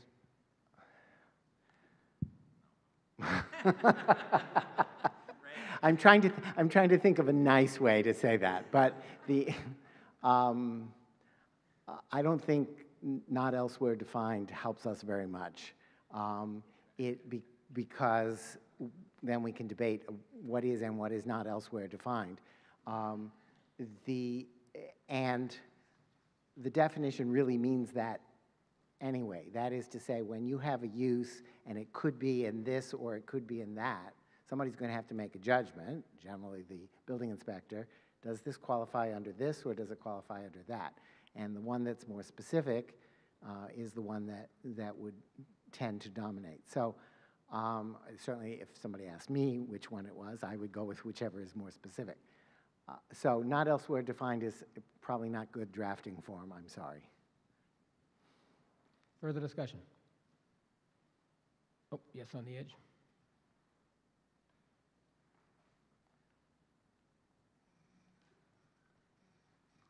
Marie Ferrari, Precinct 5. Mr. Mayeris, could you tell me, is there much of a difference between place of assembly and commercial amusement as we're looking at it right now? I mean, we're prohibiting or we're allowing, I think theaters, cinemas, bowling alleys, lecture halls, accommodation for groups of people to gather either regularly or occasionally. What are we trying to accomplish with commercial amusement? I'm having difficulty with this in the accomplishment of what it is. Mr. Tuttle?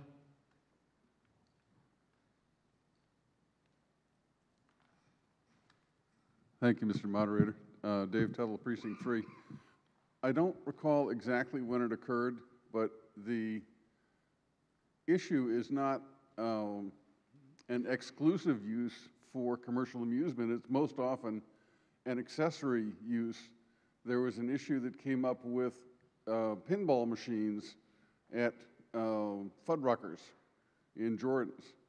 And the reason for the definition is not primarily as a principal use, but it's primarily as an accessory use, where we want to have some opportunity. And in fact, the Board of Selectmen, I believe, claimed that control because of that circumstance. Further discussion? None appearing. Oh, yes, Ms. Lloyd?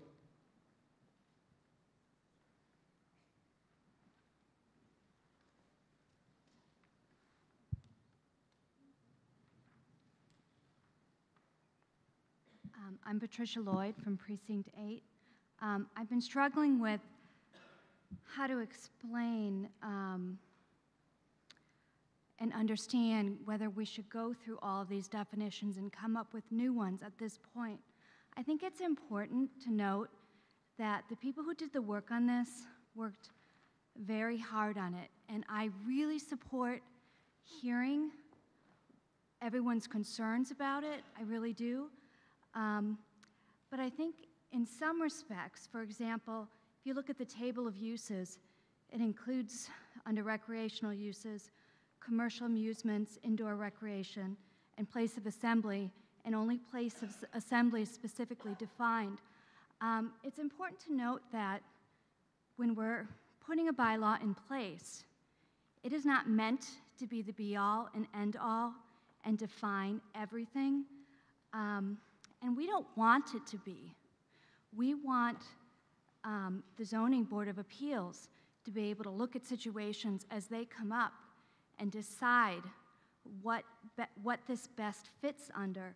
I don't think anyone sitting here today can come up with definitions for every possible outcome or every possible thing that's going to come up in front of the board.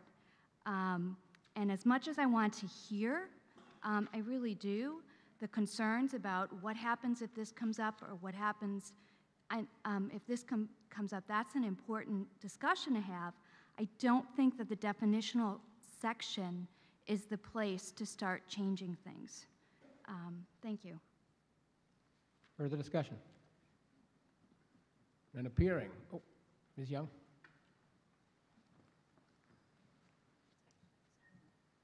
Thank you, Mr. Moderator. Megan Young, Precinct 4. So I guess I'm confused because I went to the CPDC meetings, a couple of them, and they were very concerned about, making sure they broaden the use cases so that it wouldn't go to zoning board of appeals. In fact, they can make a decision on a use. So they wanted the uses defined. I'm assuming that the ZAC committee went through these definitions. I'm assuming that they said which ones we should include or not include. Yet when I look at, I forget what it's called, what's the one where it's age-restricted multifamily? Is that the one that's missing? When you get something like that and you put it out as a new definition, but what age do we actually mean as a town, and that's not defined, I'm thinking if we introduced a use, we must have had an idea of what we meant by that and probably should put it in a definition as every other area in that table is defined except for that area. So I guess more than anything, I just like to hear the logic that maybe like a style guide, for lack of a better term, about how they determined what definitions are in here and which aren't included and why they're not included. When 2 out of 3 of them are included, why would you not include the third one? I guess I was just trying to figure out the logic of this decision. And I guess the more that we would say, oh, well, it's not perfect, let's send it back to CPDC to work on those definitions, they get themselves into the same situation that they're in. You've created a use case and you don't have a definition, so my definition and your definition are different, so who's right? Well, we don't know. And therein lies the problem with what CPDC said their problem currently was. So I absolutely hear everybody that says, why are we doing this? I guess I'm wondering about where was the logic about including or not including definitions, and I think that might guide us forward. Thank you. Further discussion? None appearing, we will not. It's getting a little confusing, but I'll explain what we're doing. We have a proposed amendment that reads, the provision of recreation-related products and services by private enterprises. We further have an amendment proposed to that amendment that adds the words, except for adult uses as defined in section 5.6.2.2. We are currently working on that amendment to the amendment. We'll be voting on that. All those in favor of that amendment to the amendment, please raise your hand. Those opposed? And the motion carries. Now we will vote on the amendment as amended. All those in favor, please raise your hand. Those opposed? And the motion carries. Any further business under section A? Yes.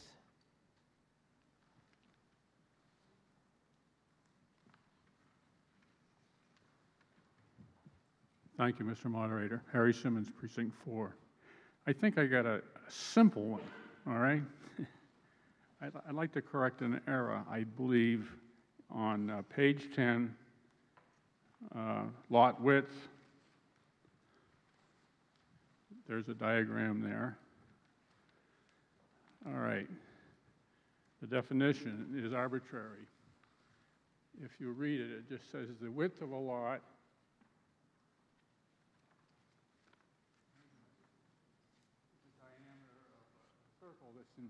that's in and is tangent to the front line. If you look to the left where the cul-de-sac is, the definition there of lot width, if you go up one on the trapezoidal, it's tangent to the bottom line. Who says that that's the right line? But, excuse me. Okay. Okay. The trapezoid that the thing is, that the pointer is on, if you move that circle to the right, it gets bigger, and it's still tangent to that bottom line. I propose an amendment to put in front of the word diameter on the largest of the circle. Now you can debate whether it's the largest or the average or the smallest. The smallest is shown. So that would be confusing. What is the lot width there? That's my amendment. Add the word largest. Did you in front of diameter. Okay, is there a second to that? Second, Mr. Crook? Stephen Crook, Precinct 2. Does not the phrase, "the front lot line," mean the same thing as the frontage? In which case, the frontage would be the part of the cul-de-sac at about 8 o'clock from the word lot width on that trapezoidal lot.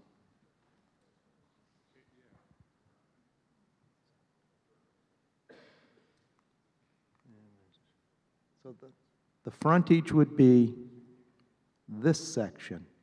I stand corrected. Not that. Thank you. Mr. Simmons, did you withdraw your, I withdraw that. any opposition to that? No? Okay. Further discussion? Ms. Binder? Yes. Can I bring up a new definition, or are we still? That has been withdrawn. Okay. I have a question with the definitions for yard front and yard rear.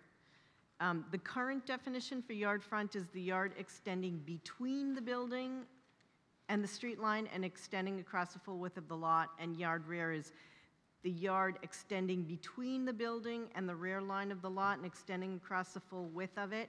So the current definition seems to establish all boundaries, a beginning, an end, and the sides.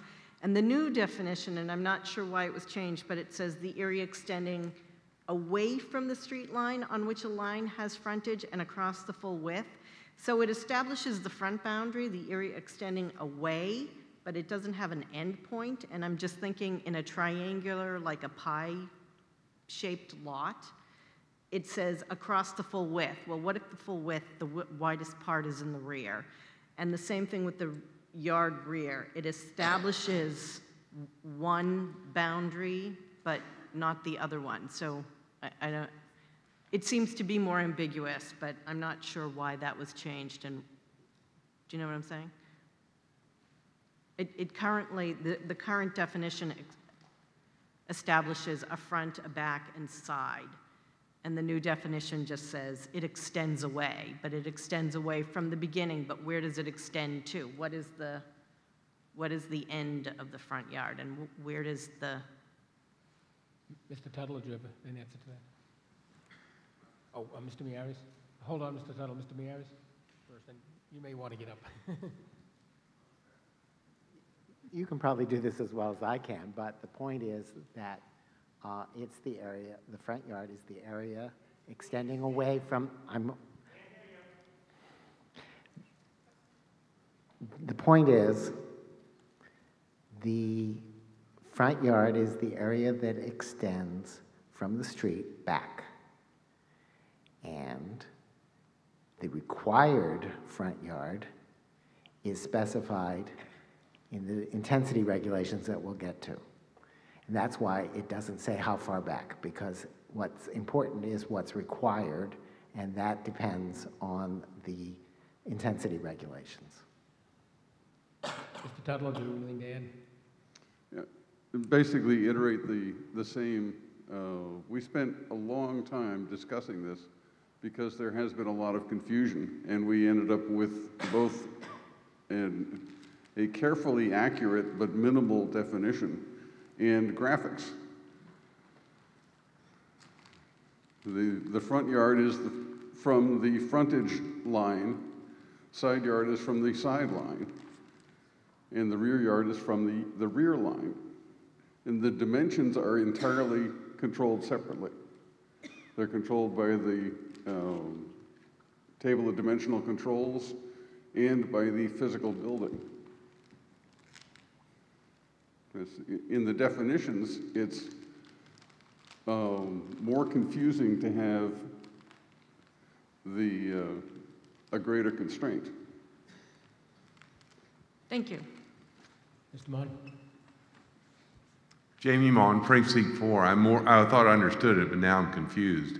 In this diagram, it's clear that the front yard goes from the street to the building. The backyard goes from the back of the building to the back of the lot. But if you look at the definition, it doesn't even mention the building. So it extends, if you look back at the definition, which we had up there a second ago. Mr. Miaris? And the It reason just- for that is that the required front yard might extend beyond the building, or it might extend less. So the building does not have anything to do with where the front yard ends. The required front yard could I'm extend going to get into lost the going building. home then, because I won't find my building, I guess. Further discussion? All right, we ready to move on? Mr. Moore?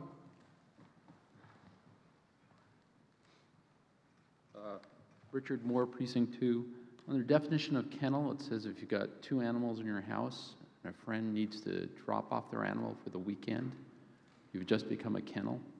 Is that, am I reading that right?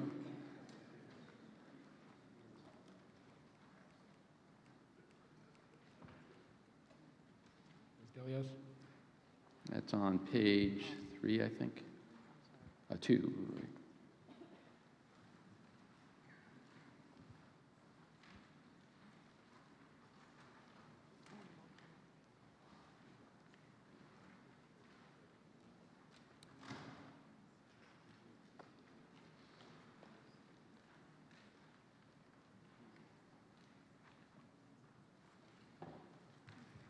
Mr. Miaris?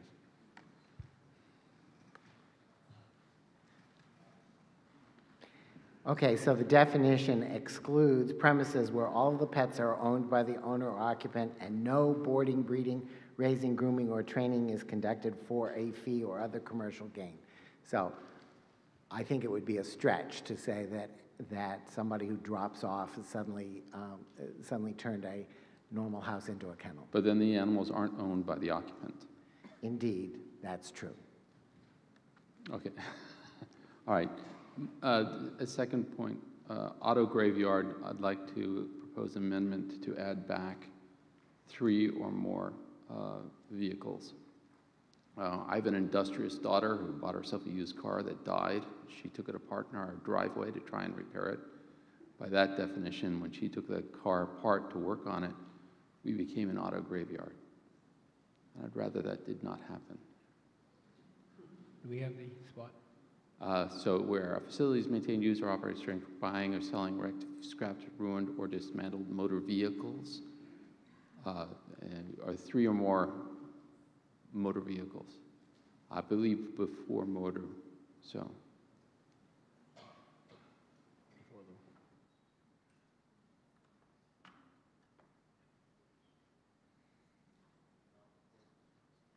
That's good. Thank you. Okay, so is there a second to that? Second. Second. Further discussion on that amendment? All right, we will take, I'll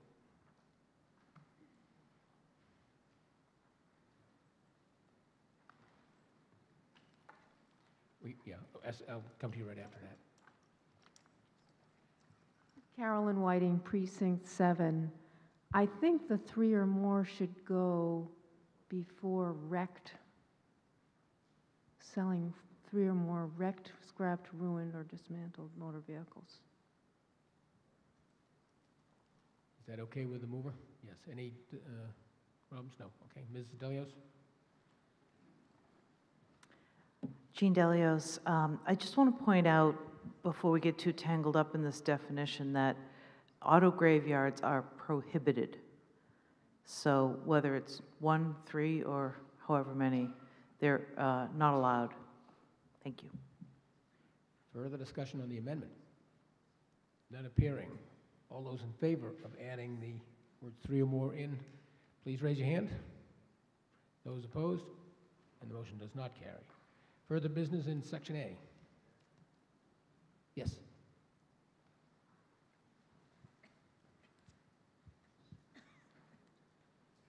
Good evening, Mr. Moderator. Andrew Herlihy from Precinct 1. I'm going to try and set a good example and not spitball or wordsmith an amendment, but I am just some thought for the CPD here that the definition of abandoned, I think, is weaker than a lot of other communities. I don't think it takes into account the phenomenon of foreclosures since the 2008 housing crisis. You have a lot of zombie titles out there where real estate-owned entities, be they out-of-state banks or whatever, string out a foreclosure, so the owner is not really the owner. The owner may not be there. I'm concerned that a lot of abandonment out there is neither intentional, done by the owner, or voluntary. But I'll just leave it at that. I'm not offering an amendment. Just some concern about that language. I think other communities have stronger language in combating abandoned properties. Further discussion? No? Yes, on my far right.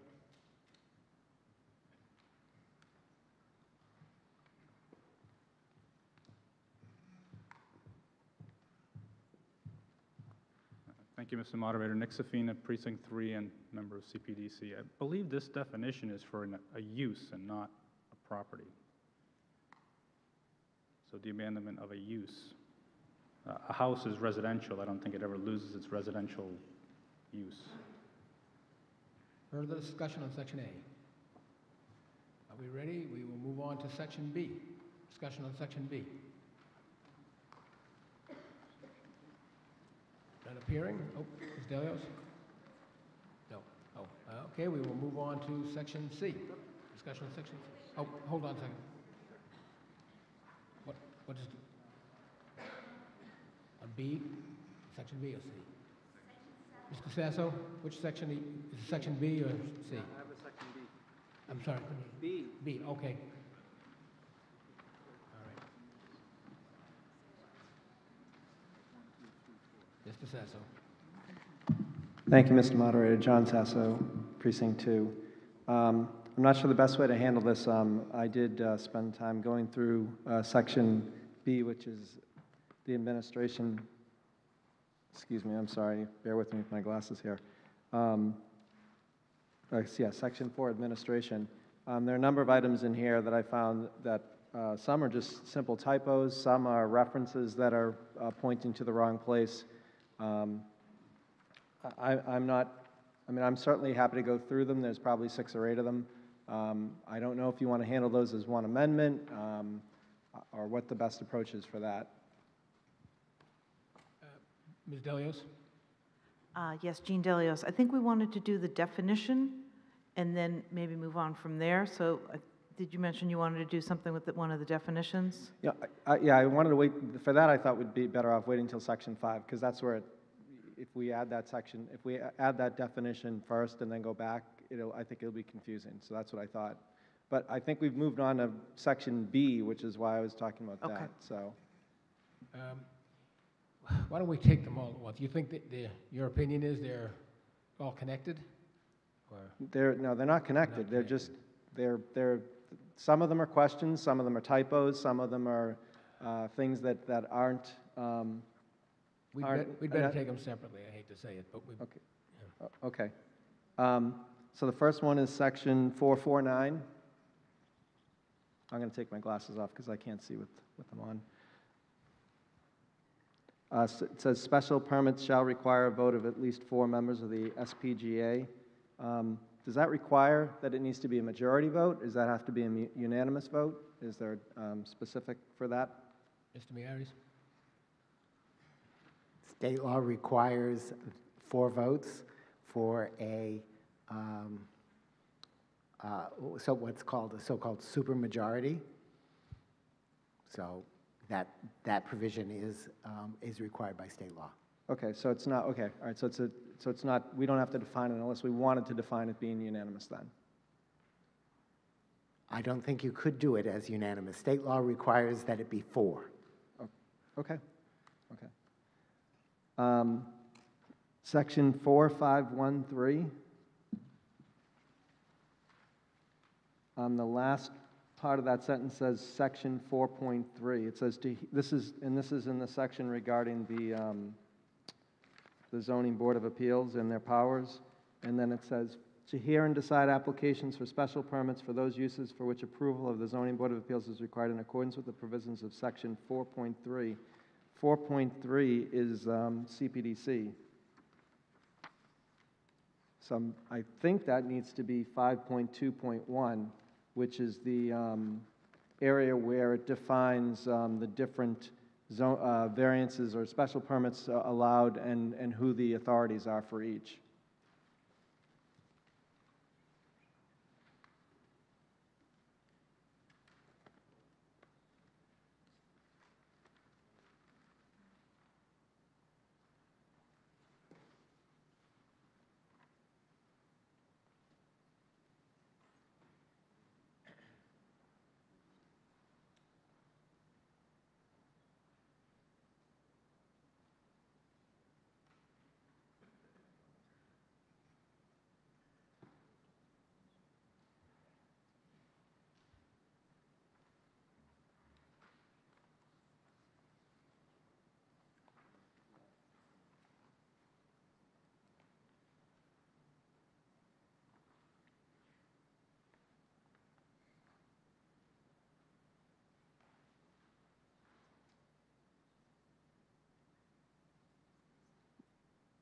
Go back up to 5.2.1 is where it identifies where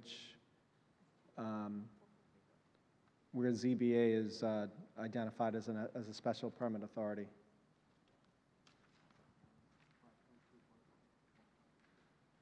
Mr. Menares, you think he's correct?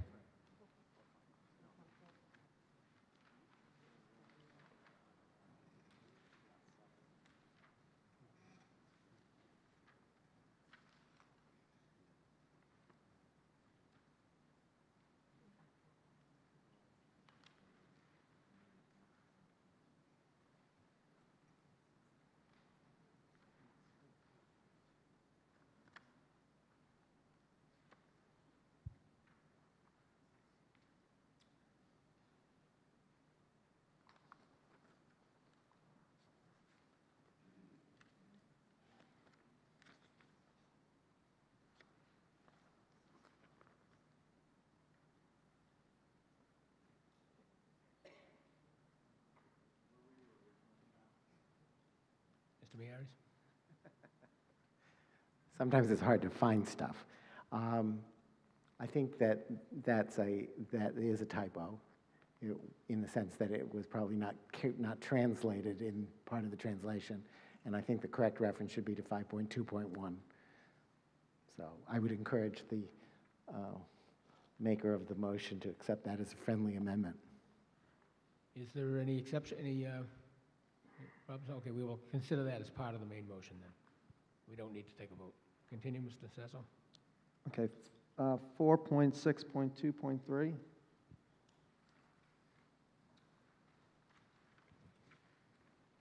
I think that should be, the second one should be section 4.6.2.2. Again, just a typo.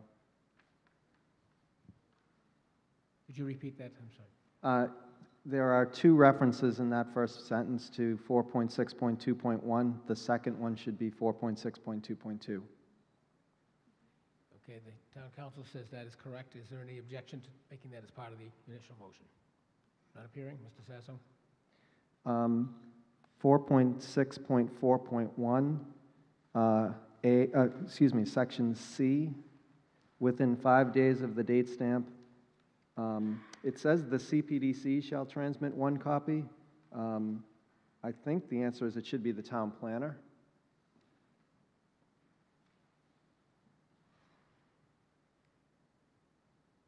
Because it is the town planner that's actually date stamping it at that point and has the application.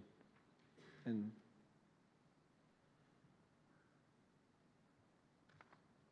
Do you agree with that, Mr. Meares?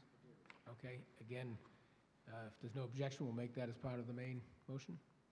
Okay, continue, Mr. Sasso. okay, the last item, the least that I think falls into this category, is 4.6.7.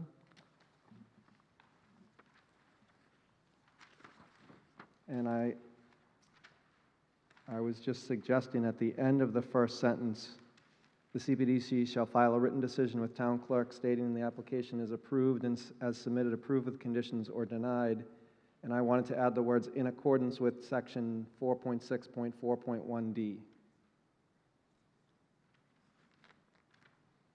Where is that exactly? Which section? 4.6.7? She's typing it in right now. In accordance with section 4.6.4.1D, D is in dog.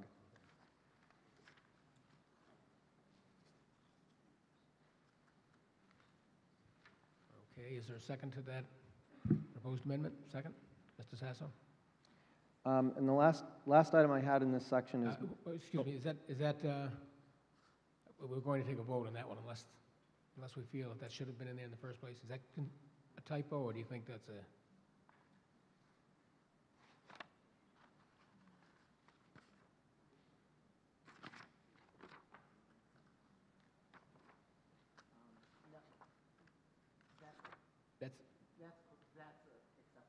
That's acceptable, okay.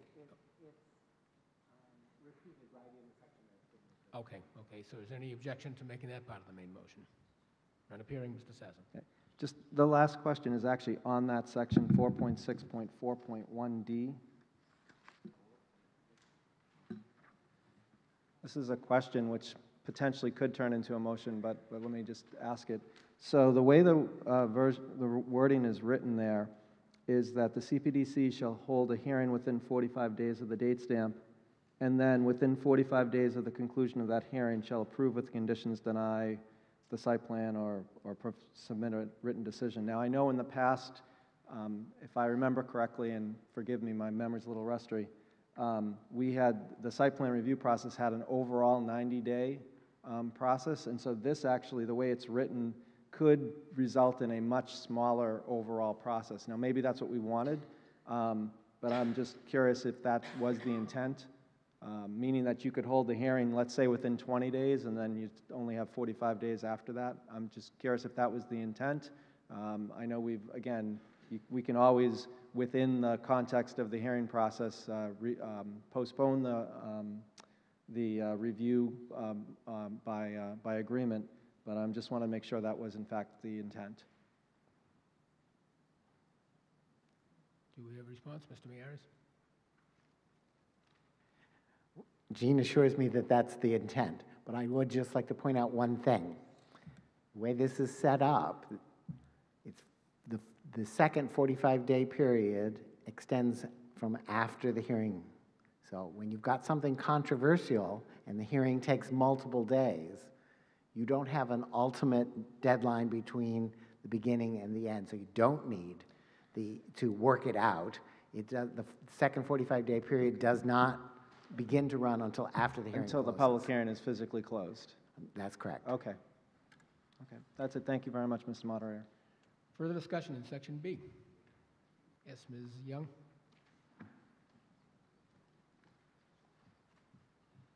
Thank you, Mr. Moderator. Megan Young, Precinct 4. Hopefully a friendly amendment to 4.2.2. Change the two words punish by in the first sentence to subject to.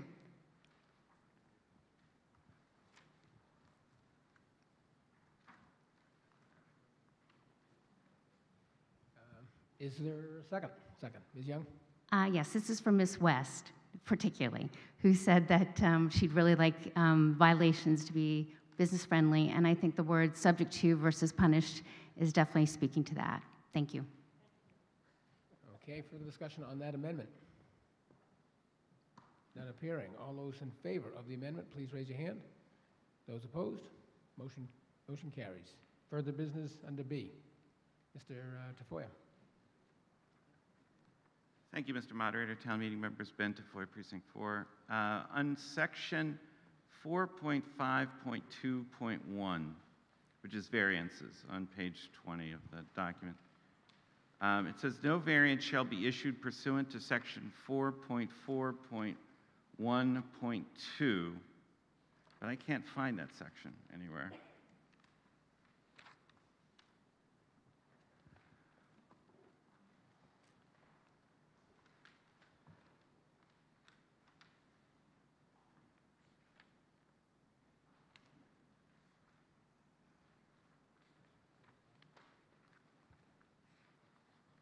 So is there something in particular in the bylaw that we were looking to reference at that point?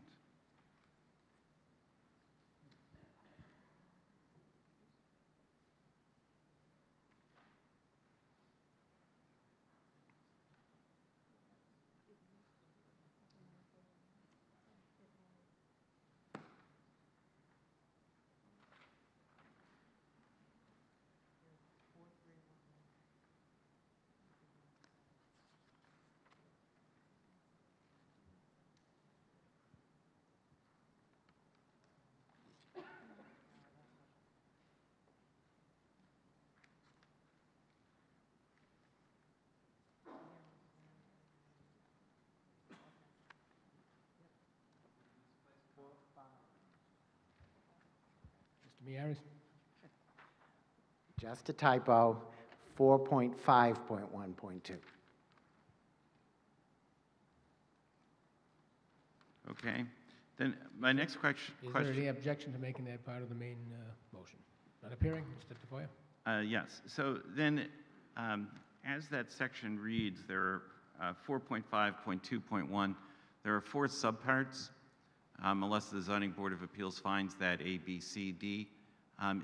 And my reading of this, and I just wanted to make sure, is that the applicant has to meet all 4 criteria, A, B, C, and D. Yes? The answer is yes. Okay. And we're comfortable that it's written precisely that way. And at the end of C. Okay, thank you.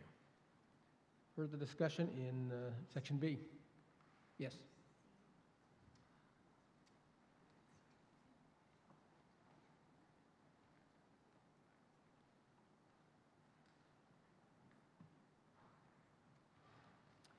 David Zeke, Precinct 1. This is just another typo. There is no 4.4 paragraph number.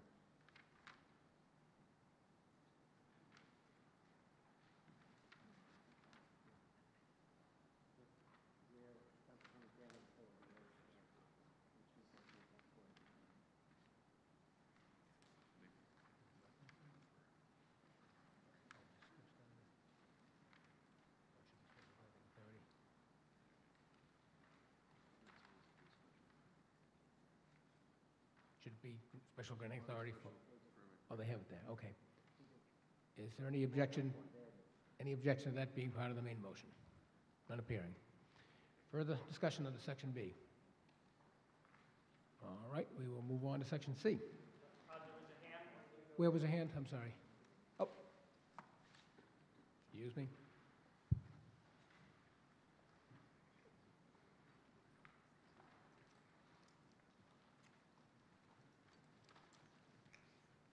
Carolyn Whiting, Precinct 7.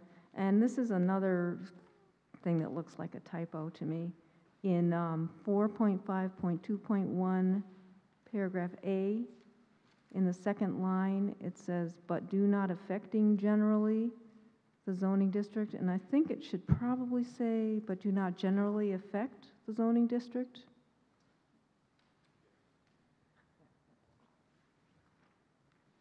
Mr. Meares?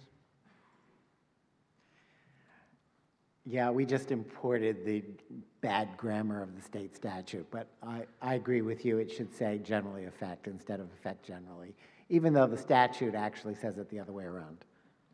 Is there any objection to that being part of the main motion? None appearing. Oh, I'm sorry, the town clerk has not found it yet. What page is that on? Page 20.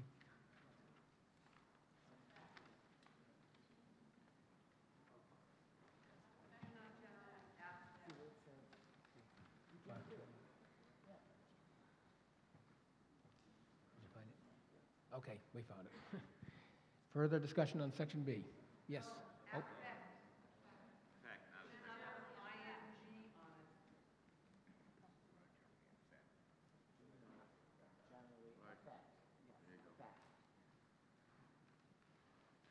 What was the question?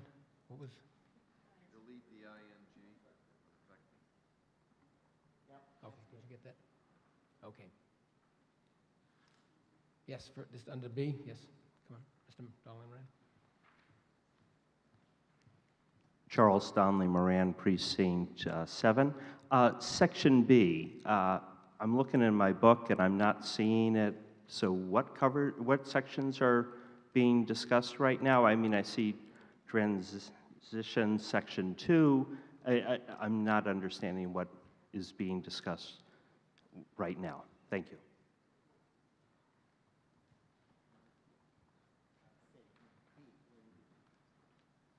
But I see what he's saying, section B, okay, a new section 4.0, yeah, section B, which is section 4, administration. Yes. Further discussion on section B? None appearing? No. What was that, generally? We're taking the word generally unless there's any objection as part of the main motion. Okay. Section C, deleting sections 4.0 and so forth. Discussion on the section C? None of, Mr. Sasso? John Sasso, Precinct 2. So this is Section 5, correct? The new okay, thank you. So I'd like to make an amendment. It will unfortunately bring us back to a definition in Section 2 as well, but it made no sense to bring it up then. So Yes. I apologize, Mr. Moderator. So there was obviously discussion earlier regarding the issue of the retail in Business C. So I'd like to make an amendment to try to address that, and there are two parts to this. The first part is within the actual table to change in retail store up to 35,000 square feet in Business C from yes to no. The second part of this amendment, and this is something that has come out of CPDC, and I certainly feel that it should be further vetted and discussed, but is to add a accessory use for a newly defined accessory retail use for up to 35,000 feet with a note. The accessory use would be allowable in all districts with the exception of Business C, which would require a special permit. And then, so there'd be a new note 7, which would say in Business C, up to 3 accessory retail uses may be allowed for a total combined area not to exceed 35,000 square feet. And then there is a new definition in Section 2 that would go along with accessory retail use. Okay, Mr. Sasso, I will take the first amendment, changing the no to yes. I'm sorry, I forgot that right order? Yes. Yeah. The other piece seems to be out of scope. That seems to be adding something that was not proposed at this point. So I would recommend that you recommend it for a further future town meeting. But I would accept your first Okay, point. no, that's fine. I definitely want to keep the first Yes, motion in, okay. and I'll leave it at that. Thank you, Mr. Moderator. Okay. Further discussion on that proposed amendment? Sure. On the table, which is on page 27, retail stores up to 35,000 square feet. We're changing, you're proposing that we change yes to no. Right. You got that? On Business C. Okay, good enough. Okay, further discussion on that proposed amendment? None appearing. We'll take a vote on that. All those in favor of the proposed amendment, please raise your hand. Those opposed? And the motion carries. Okay, further business under Section C? Yes, Mr. Donnelly Moran. Thank you, Mr. Moderator. Charles Stanley Moran, Precinct 7. Under the new Section 5.6.4, I do have a question for somebody who currently has a chicken coop. When the regulations get changed, is there a grandfathering process, or do I then have to move the chicken coop, which by town regs isn't movable? Mr. Miyares? So the nice thing about zoning is everything is grandfathered. So any change in the zoning does not apply. That's why you hear the term pre-existing non-conforming. That means that it complied with the zoning before. When you change the zoning, it does not require you to bring yourself into compliance with the new provisions. So everything in zoning is subject to grandfathering. What about beehives that there currently is no regulation? So, well, you know, as I've I got it mentioned there right before, now. we've now protected your beehives, but to the extent that you're saying beehives are not subject to, were not subject to regulation before, but are subject to regulation now, they would not. That would only apply to new beehives. Okay. All right. So in Section 5.6.4, I would like to change the 15 feet from any property line or 50 feet from any property line to 15 feet. And I do wonder how livestock is defined, whether that is all agricultural animals or whether that's just cattle, you know, and sheep or something. I don't think it was defined. Okay, first, do we have a second to his proposed amendment? Yes, second. Okay, Mr. Donnelly Moran, you all set? Yes, chickens and bees have many benefits, and if we required that they be placed 50 feet for properties under 2 acres, which that covers most people, you know, it's going to have to be in somebody's house. And just because, you know, most people don't have 50 feet from any of their property lines. And, you know, if you're aware of agriculture and trends, you know, there are lots of people. People in Somerville have chickens and beehives, you know. It's not a big imposition. Thank you.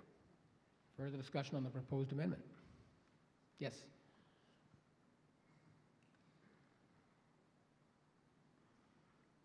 Ms. Toomey?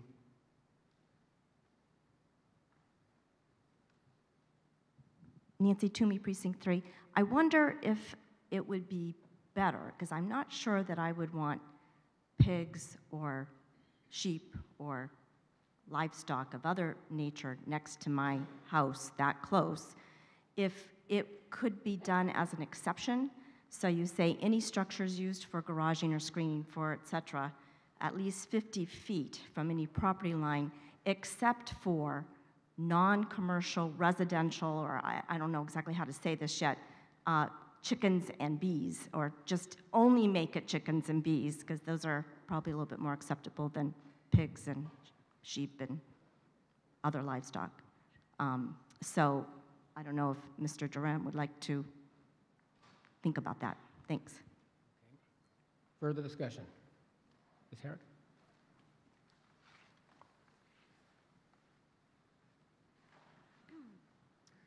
Thank you, Mr. Moderator. Karen Herrick, Precinct 8.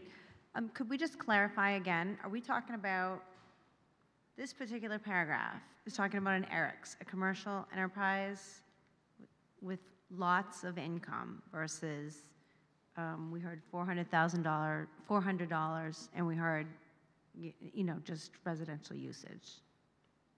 Because I thought I heard our town council say that this is when we're talking agriculture, we're talking full-fledged business and protecting it, which is fine. But I find this section to be a bit confusing, and I just wanted to clarify.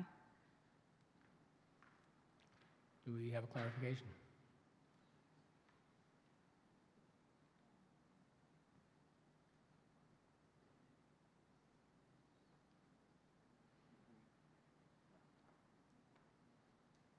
Mr. Miyares. Again, the definition of agricultural use is such that it either has to make a little bit of money, $500 a year is not a lot of money, but it still has to be that, and be 2 acres, or it has to be 5 acres to qualify for the state protection. We have defined agriculture basically to include all of those various activities, regardless of the size. And we have said that in residential districts, those need special permits, and in the other districts, they would be permitted by right. So this is a discussion of agricultural uses. The term.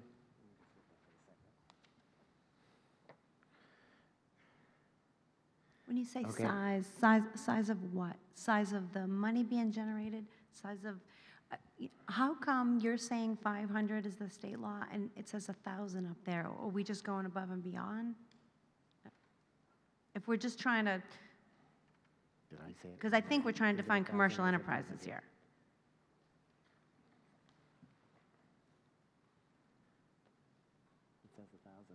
But it's 500.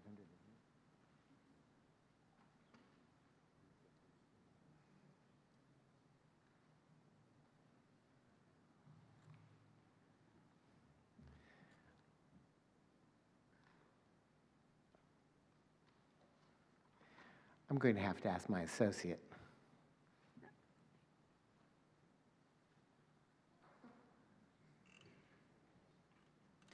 There's just a difference between having a business next door and having a bunny hutch next door, 15 feet away from the lot line. We didn't talk about rabbits.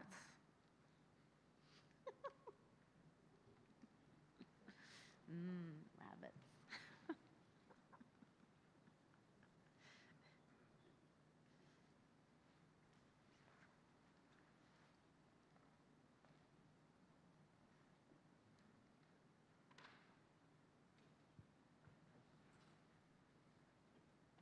Mr. Meares. Okay.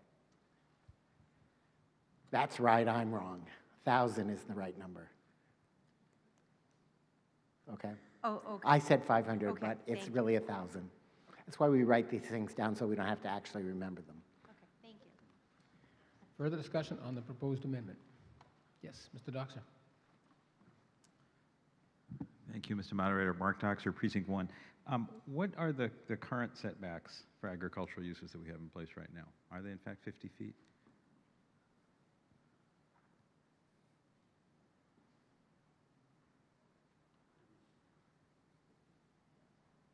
They are currently 50 feet. Okay, so what's in the amendment now is to change it down to 15. So I think I, like Mrs. Toomey before, would have a concern with that, would rather see an exception added to this as opposed to changing it completely to 15 feet. Should we entertain an amendment to it, I guess? You could do that. It might be confusing. One way to do it would be to vote this up or down, and then if it passes, we go ahead with it. Otherwise, I'll call on you.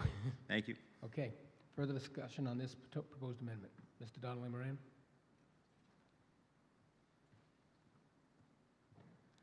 Thank you, Mr. Moderator. Charles Donnelly Moran, Precinct 7. So I've heard that, okay, this doesn't apply, it's only agricultural uses of 2 acres or 5 acres. But it says, special permit for certain agricultural uses. No, I emphasize no, agricultural use shall be permitted on a parcel of land less than 2 acres, ... It's not saying except for, in a residential area, so I think this is an issue that, I know the state has the rules about, 2 acres and 5 acres and all of that, but, that, for most of us, that doesn't apply. Further discussion? Are you all set down front? Okay, we will proceed to Mr. D'Addario.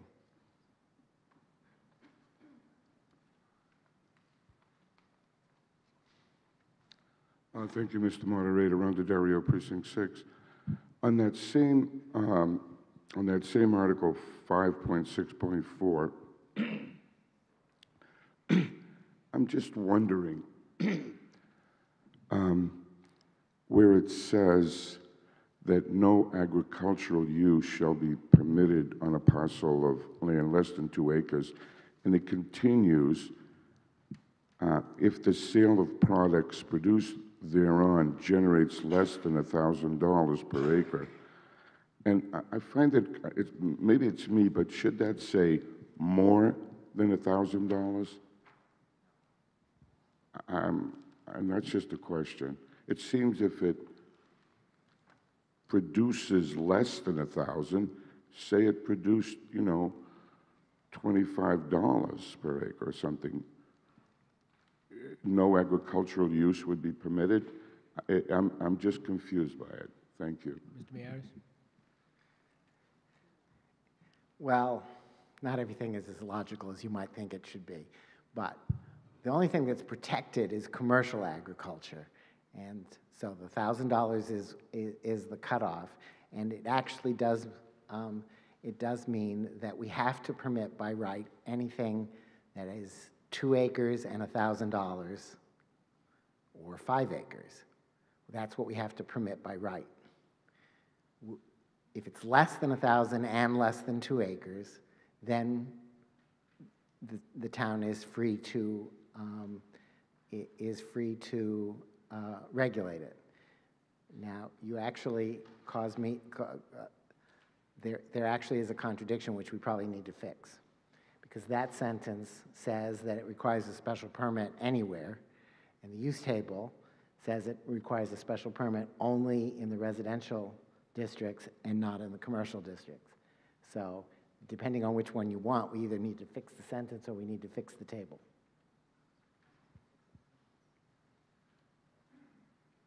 So While you're thinking of that, further discussion on the 50 versus 15 feet?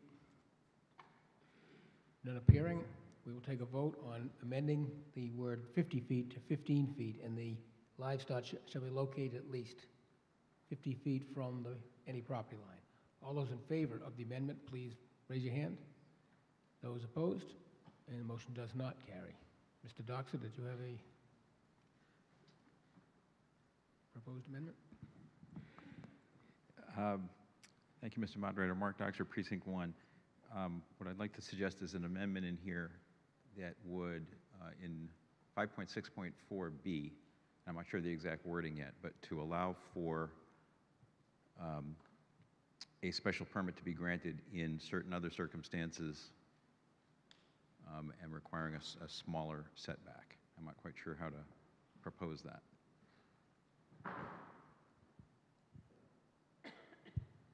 Maybe it's more in 5.6.4, allowing for a special permit.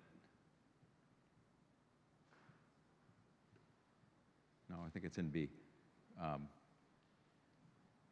I'm trying to do is figure out a way to help Mr. Donnelly Moran here.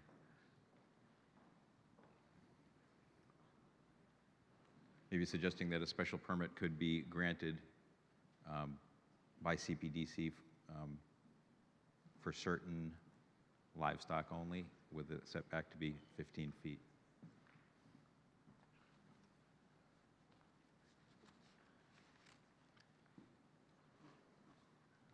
I'm afraid we need exact wording to vote on.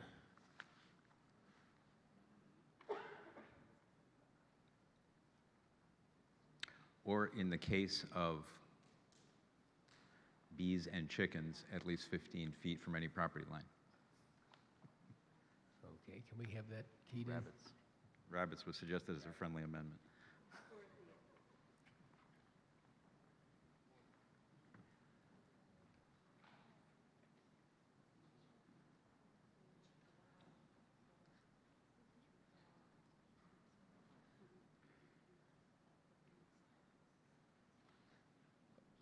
Can we get that keyed in?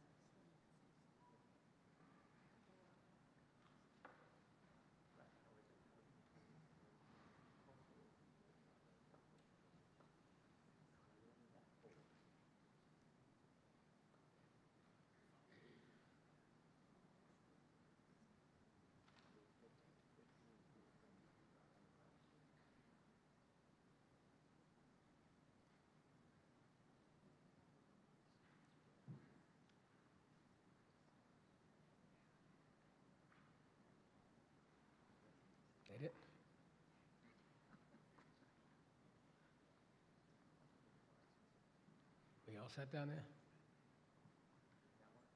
Is that the amendment you proposed? Actually, there was a friendly amendment requested to add rabbits into the list.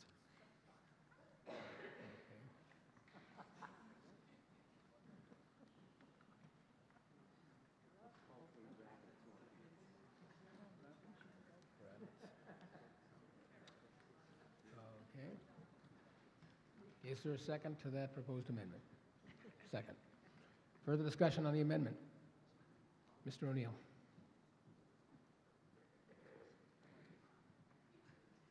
John O'Neill, Precinct 4. I don't know if anybody else is feeling frustration on this particular one, because we're talking about, once again, simplifying. And so now something that doesn't require a special permit, you're adding a process. Can't we, there has to be some way that we can not add on and still allow a use that now doesn't require a permit to continue not having allowed a permit, or at least maybe Board of Health maybe, but a special permit? It just doesn't seem to accomplish what Mr. Donnelly Moran is just asking us to be able to continue to do. And other people, I know that he's not the only one in town. So I think we should find some way to accommodate without, I don't think this language goes to his, the sense of what he's trying to accomplish. Further discussion? Yes. Mr. Westerman?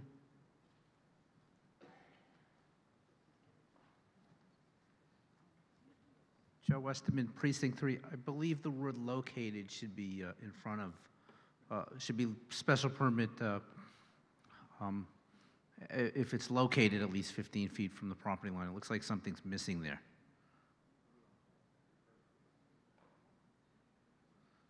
We don't talk about where they're located. It's in the sentence above.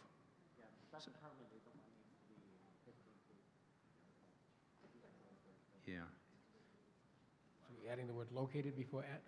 Which shouldn't be special permit, but above where the livestock is located 50 feet from the property line. We talk about 15 feet, but not located. Okay. So we don't say where it is. So here's what you do.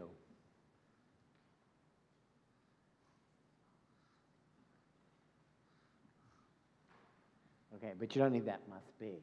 So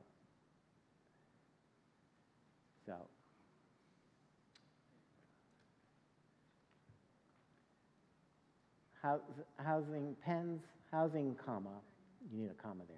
Pens or enclosures for poultry, rabbits, or bees. Strike must be and put located. At least 15 feet from any property line may be authorized by special permit. Thank you. Does that work? Yes. Is that acceptable to the mover? Yes. Any objection? None appearing. Continue, any further discussion on this particular amendment? Yes. Ann Landry, Precinct 5. Just looking for another alternative to remove the requirement for a special permit for these kinds of uses.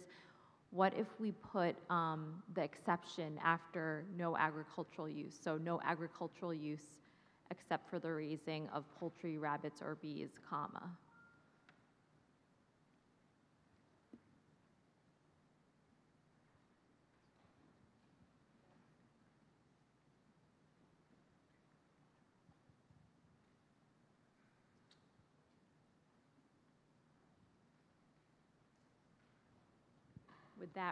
Would that run into any issue with state law?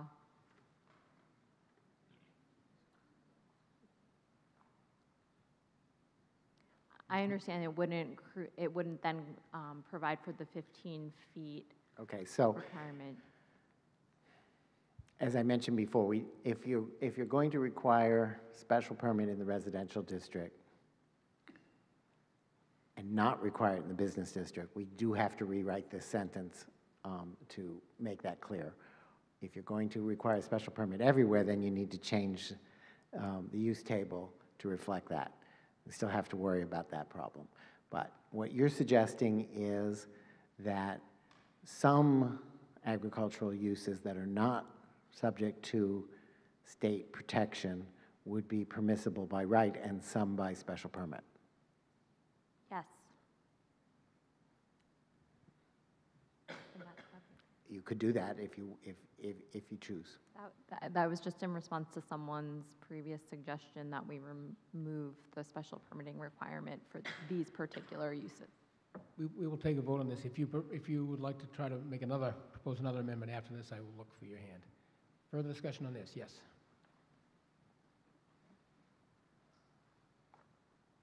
Cynthia Cool, Precinct 6. It says, Part B, it says any structure used for garaging or screening of tools, farm machinery, or vehicles, or for providing housing pens or enclosures for livestock. Now, how do we get bees from livestock or rabbits or poultry? I consider that, cows, horses, pigs, something like that. I mean, it already says at the top, it says special permit without a special permit. But I don't think 50 feet even applies to this.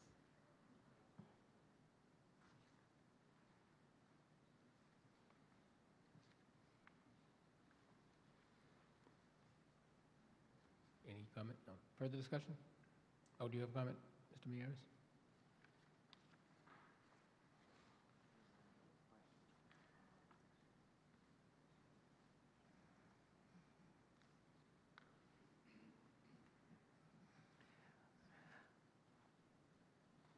Well, left to my own devices, I would agree with you and say that livestock does not mean things like bees. Where this is now, it provides one standard clearly provides one standard for chickens, or poultry, I'm sorry, rabbits and bees, and a different standard for everything else. It's perfectly fine, but if that's what this group wants, then that's what they've got. If you want something different, you can propose something different. Ms. West? Yeah, I'm just looking at this in terms of the special permit component as well. I'm wondering if it's possible to get rid of all the extra stuff and put large animal in front of livestock, which is essentially what we're talking about. People don't want pigs and horses and cows, right? I don't know if that works, and if that doesn't work, then the other option might be to say accept that housing pens, enclosures for poultry, rabbits, or bees must be located at least 15 feet from the property line, and leave off the rest of the special permit, because we don't necessarily need a special permit if we don't have it today.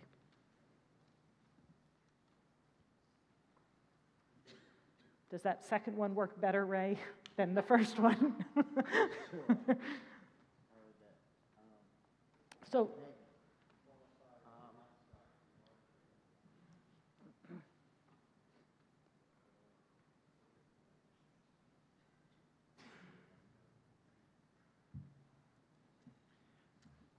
Well, if you're going to leave the reference to poultry, rabbits, or bees, then I don't think that you want to put the word large, because no, I don't want both. Because you don't want both, because you'll end up with some kind of animal that's halfway in between.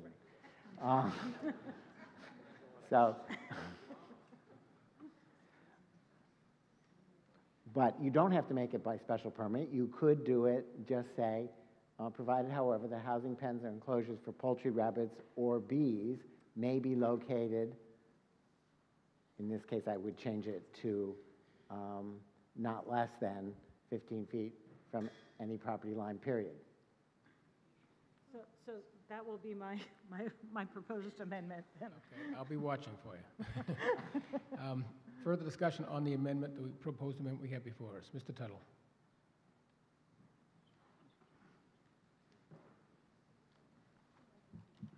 Thank you, Mr. Moderator. Dave Tuttle of Precinct 3. As a homeowner with a 25,000 square foot lot in S20, I want to talk against the amendment because I believe that the agricultural use in a residential district is improper as a zoning decision. You know, I don't really want my next door neighbor to have pigs or ferrets or, you know, breeding dogs for sale 15 feet from my property. Thank you. Further discussion on the amendment, proposed amendment? None appearing? Oh, and I'll take you after that. Thank you, Mr. Moderator. Greg Savatelli, Precinct 6. With a special permit, would there be a notification to the neighbors so they could come and give their input as to whether they would have issues with the 15 feet or 50 feet setback for poultry? Mr. Meares? So all special permit processes require a hearing and require notice. Actually, the bylaw goes a little bit beyond state law because state law requires notice to abutters and to abutters within 300 feet. But our bylaw requires notice to everyone within 300 feet, whether they are abutters to abutters or not. Thank you. And if this one failed in the other conversation about putting it up top about 15 feet back for all poultry, would that not mean that a large commercial agriculture group could come in and have poultry then 15 feet from your lot? If you put that into a general statement, doesn't it actually sort of, you know, make it worse for, you know, you might be trying to help the residential use for low, you know, for low use, but you might actually make it worse for those large companies that may come in. Mr. Meares? Well, without commenting on the policy implications of what you're saying, where we stand right now under the use table is that in commercial districts, these uses are permitted, and in residential districts, they're permitted only by special permit. So what that would mean, I guess, if somebody was in a residential district and was proposing the sort of thing that you're talking about, you'd have to come in and get a special permit, and I imagine that the CPDC would be concerned about the impacts on the neighbors. Okay. Mr. Herrick?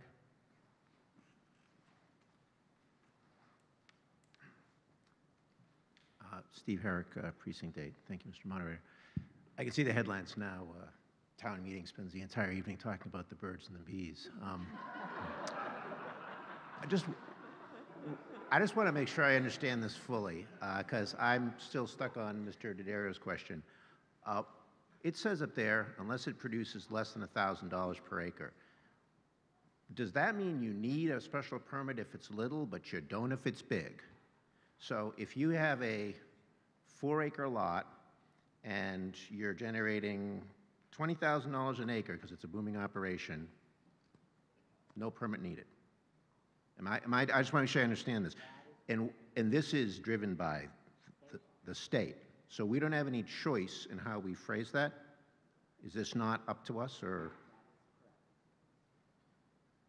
Okay. Further discussion? Ms. O'Neill?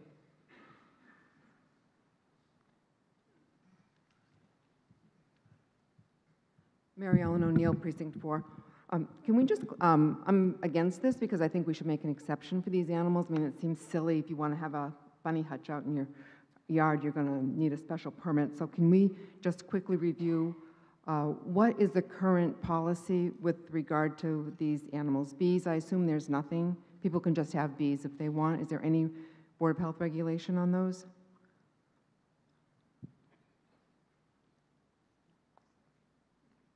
Do we have a response?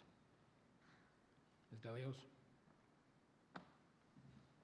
Jean Delios, there are Board of Health regulations on the keeping of animals, Section 2.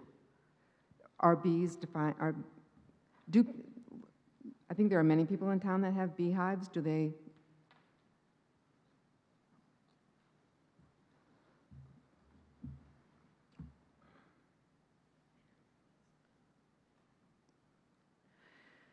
Okay, so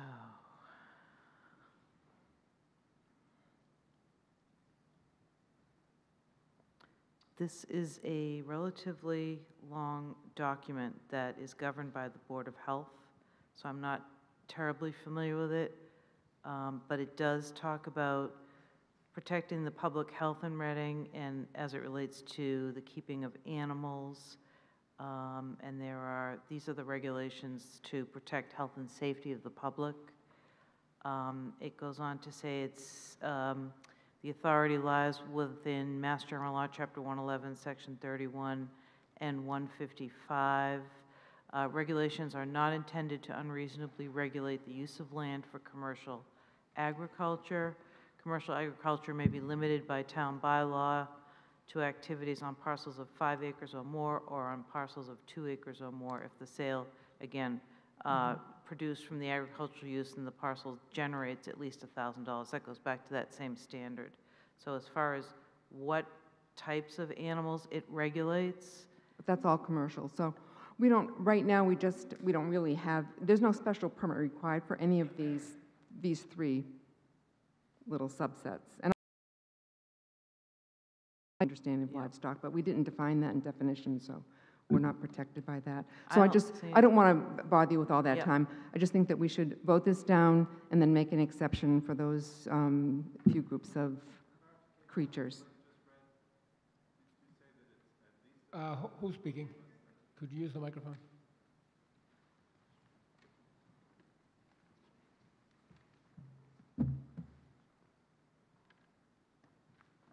Peter Lydecker, Precinct 1. Could you just clarify what you read? I think you said it's at least 1,000 as opposed to less than 1,000? I said that it's on parcels annually generate at least 1,000 per acre based on gross sales. At least as opposed to less than, which is what this says. Yeah, this says Mass General Law, Chapter 48, Section 3. I don't know if that's what it's saying. That's because this thing says we are not regulating anything that is more than $1,000. And this one says we're only regulating things that are less than $1,000. Further discussion on the proposed amendment? Yes.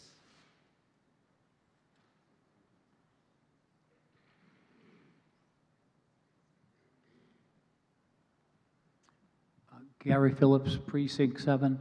I do urge approval of this amendment. We've had chickens, and though it's not spelled out, I believe it's common knowledge that roosters are not allowed in a residential area. And all we can say is that as far as poultry goes, it's probably one of the least expensive forms of livestock you could have in a neighborhood. And where the interests of the neighbors are concerned, whereas there is notification in any approval process, I think that their needs and rights are sufficiently protected. But I strongly urge that you approve of this. There's something great about raising chickens and having organic eggs for breakfast. Thank you. Further discussion? All right, we will take a vote on the proposed amendment, which adds, is that it there? Oh. Adding the words provided, however, that housing pens or enclosures for poultry, rabbits, or bees at least 15 feet away from any property line may be authorized by special permit. All those in favor of the amendment, please raise your hand. Those opposed? And the motion does not carry. Ms. West, did I hear? Need to get to the microphone. We have a motion to adjourn. Is there a second? Second. This is a non-debatable motion. All those in favor, please raise your hand. Those opposed? And the motion carries. This town meeting stands adjourned.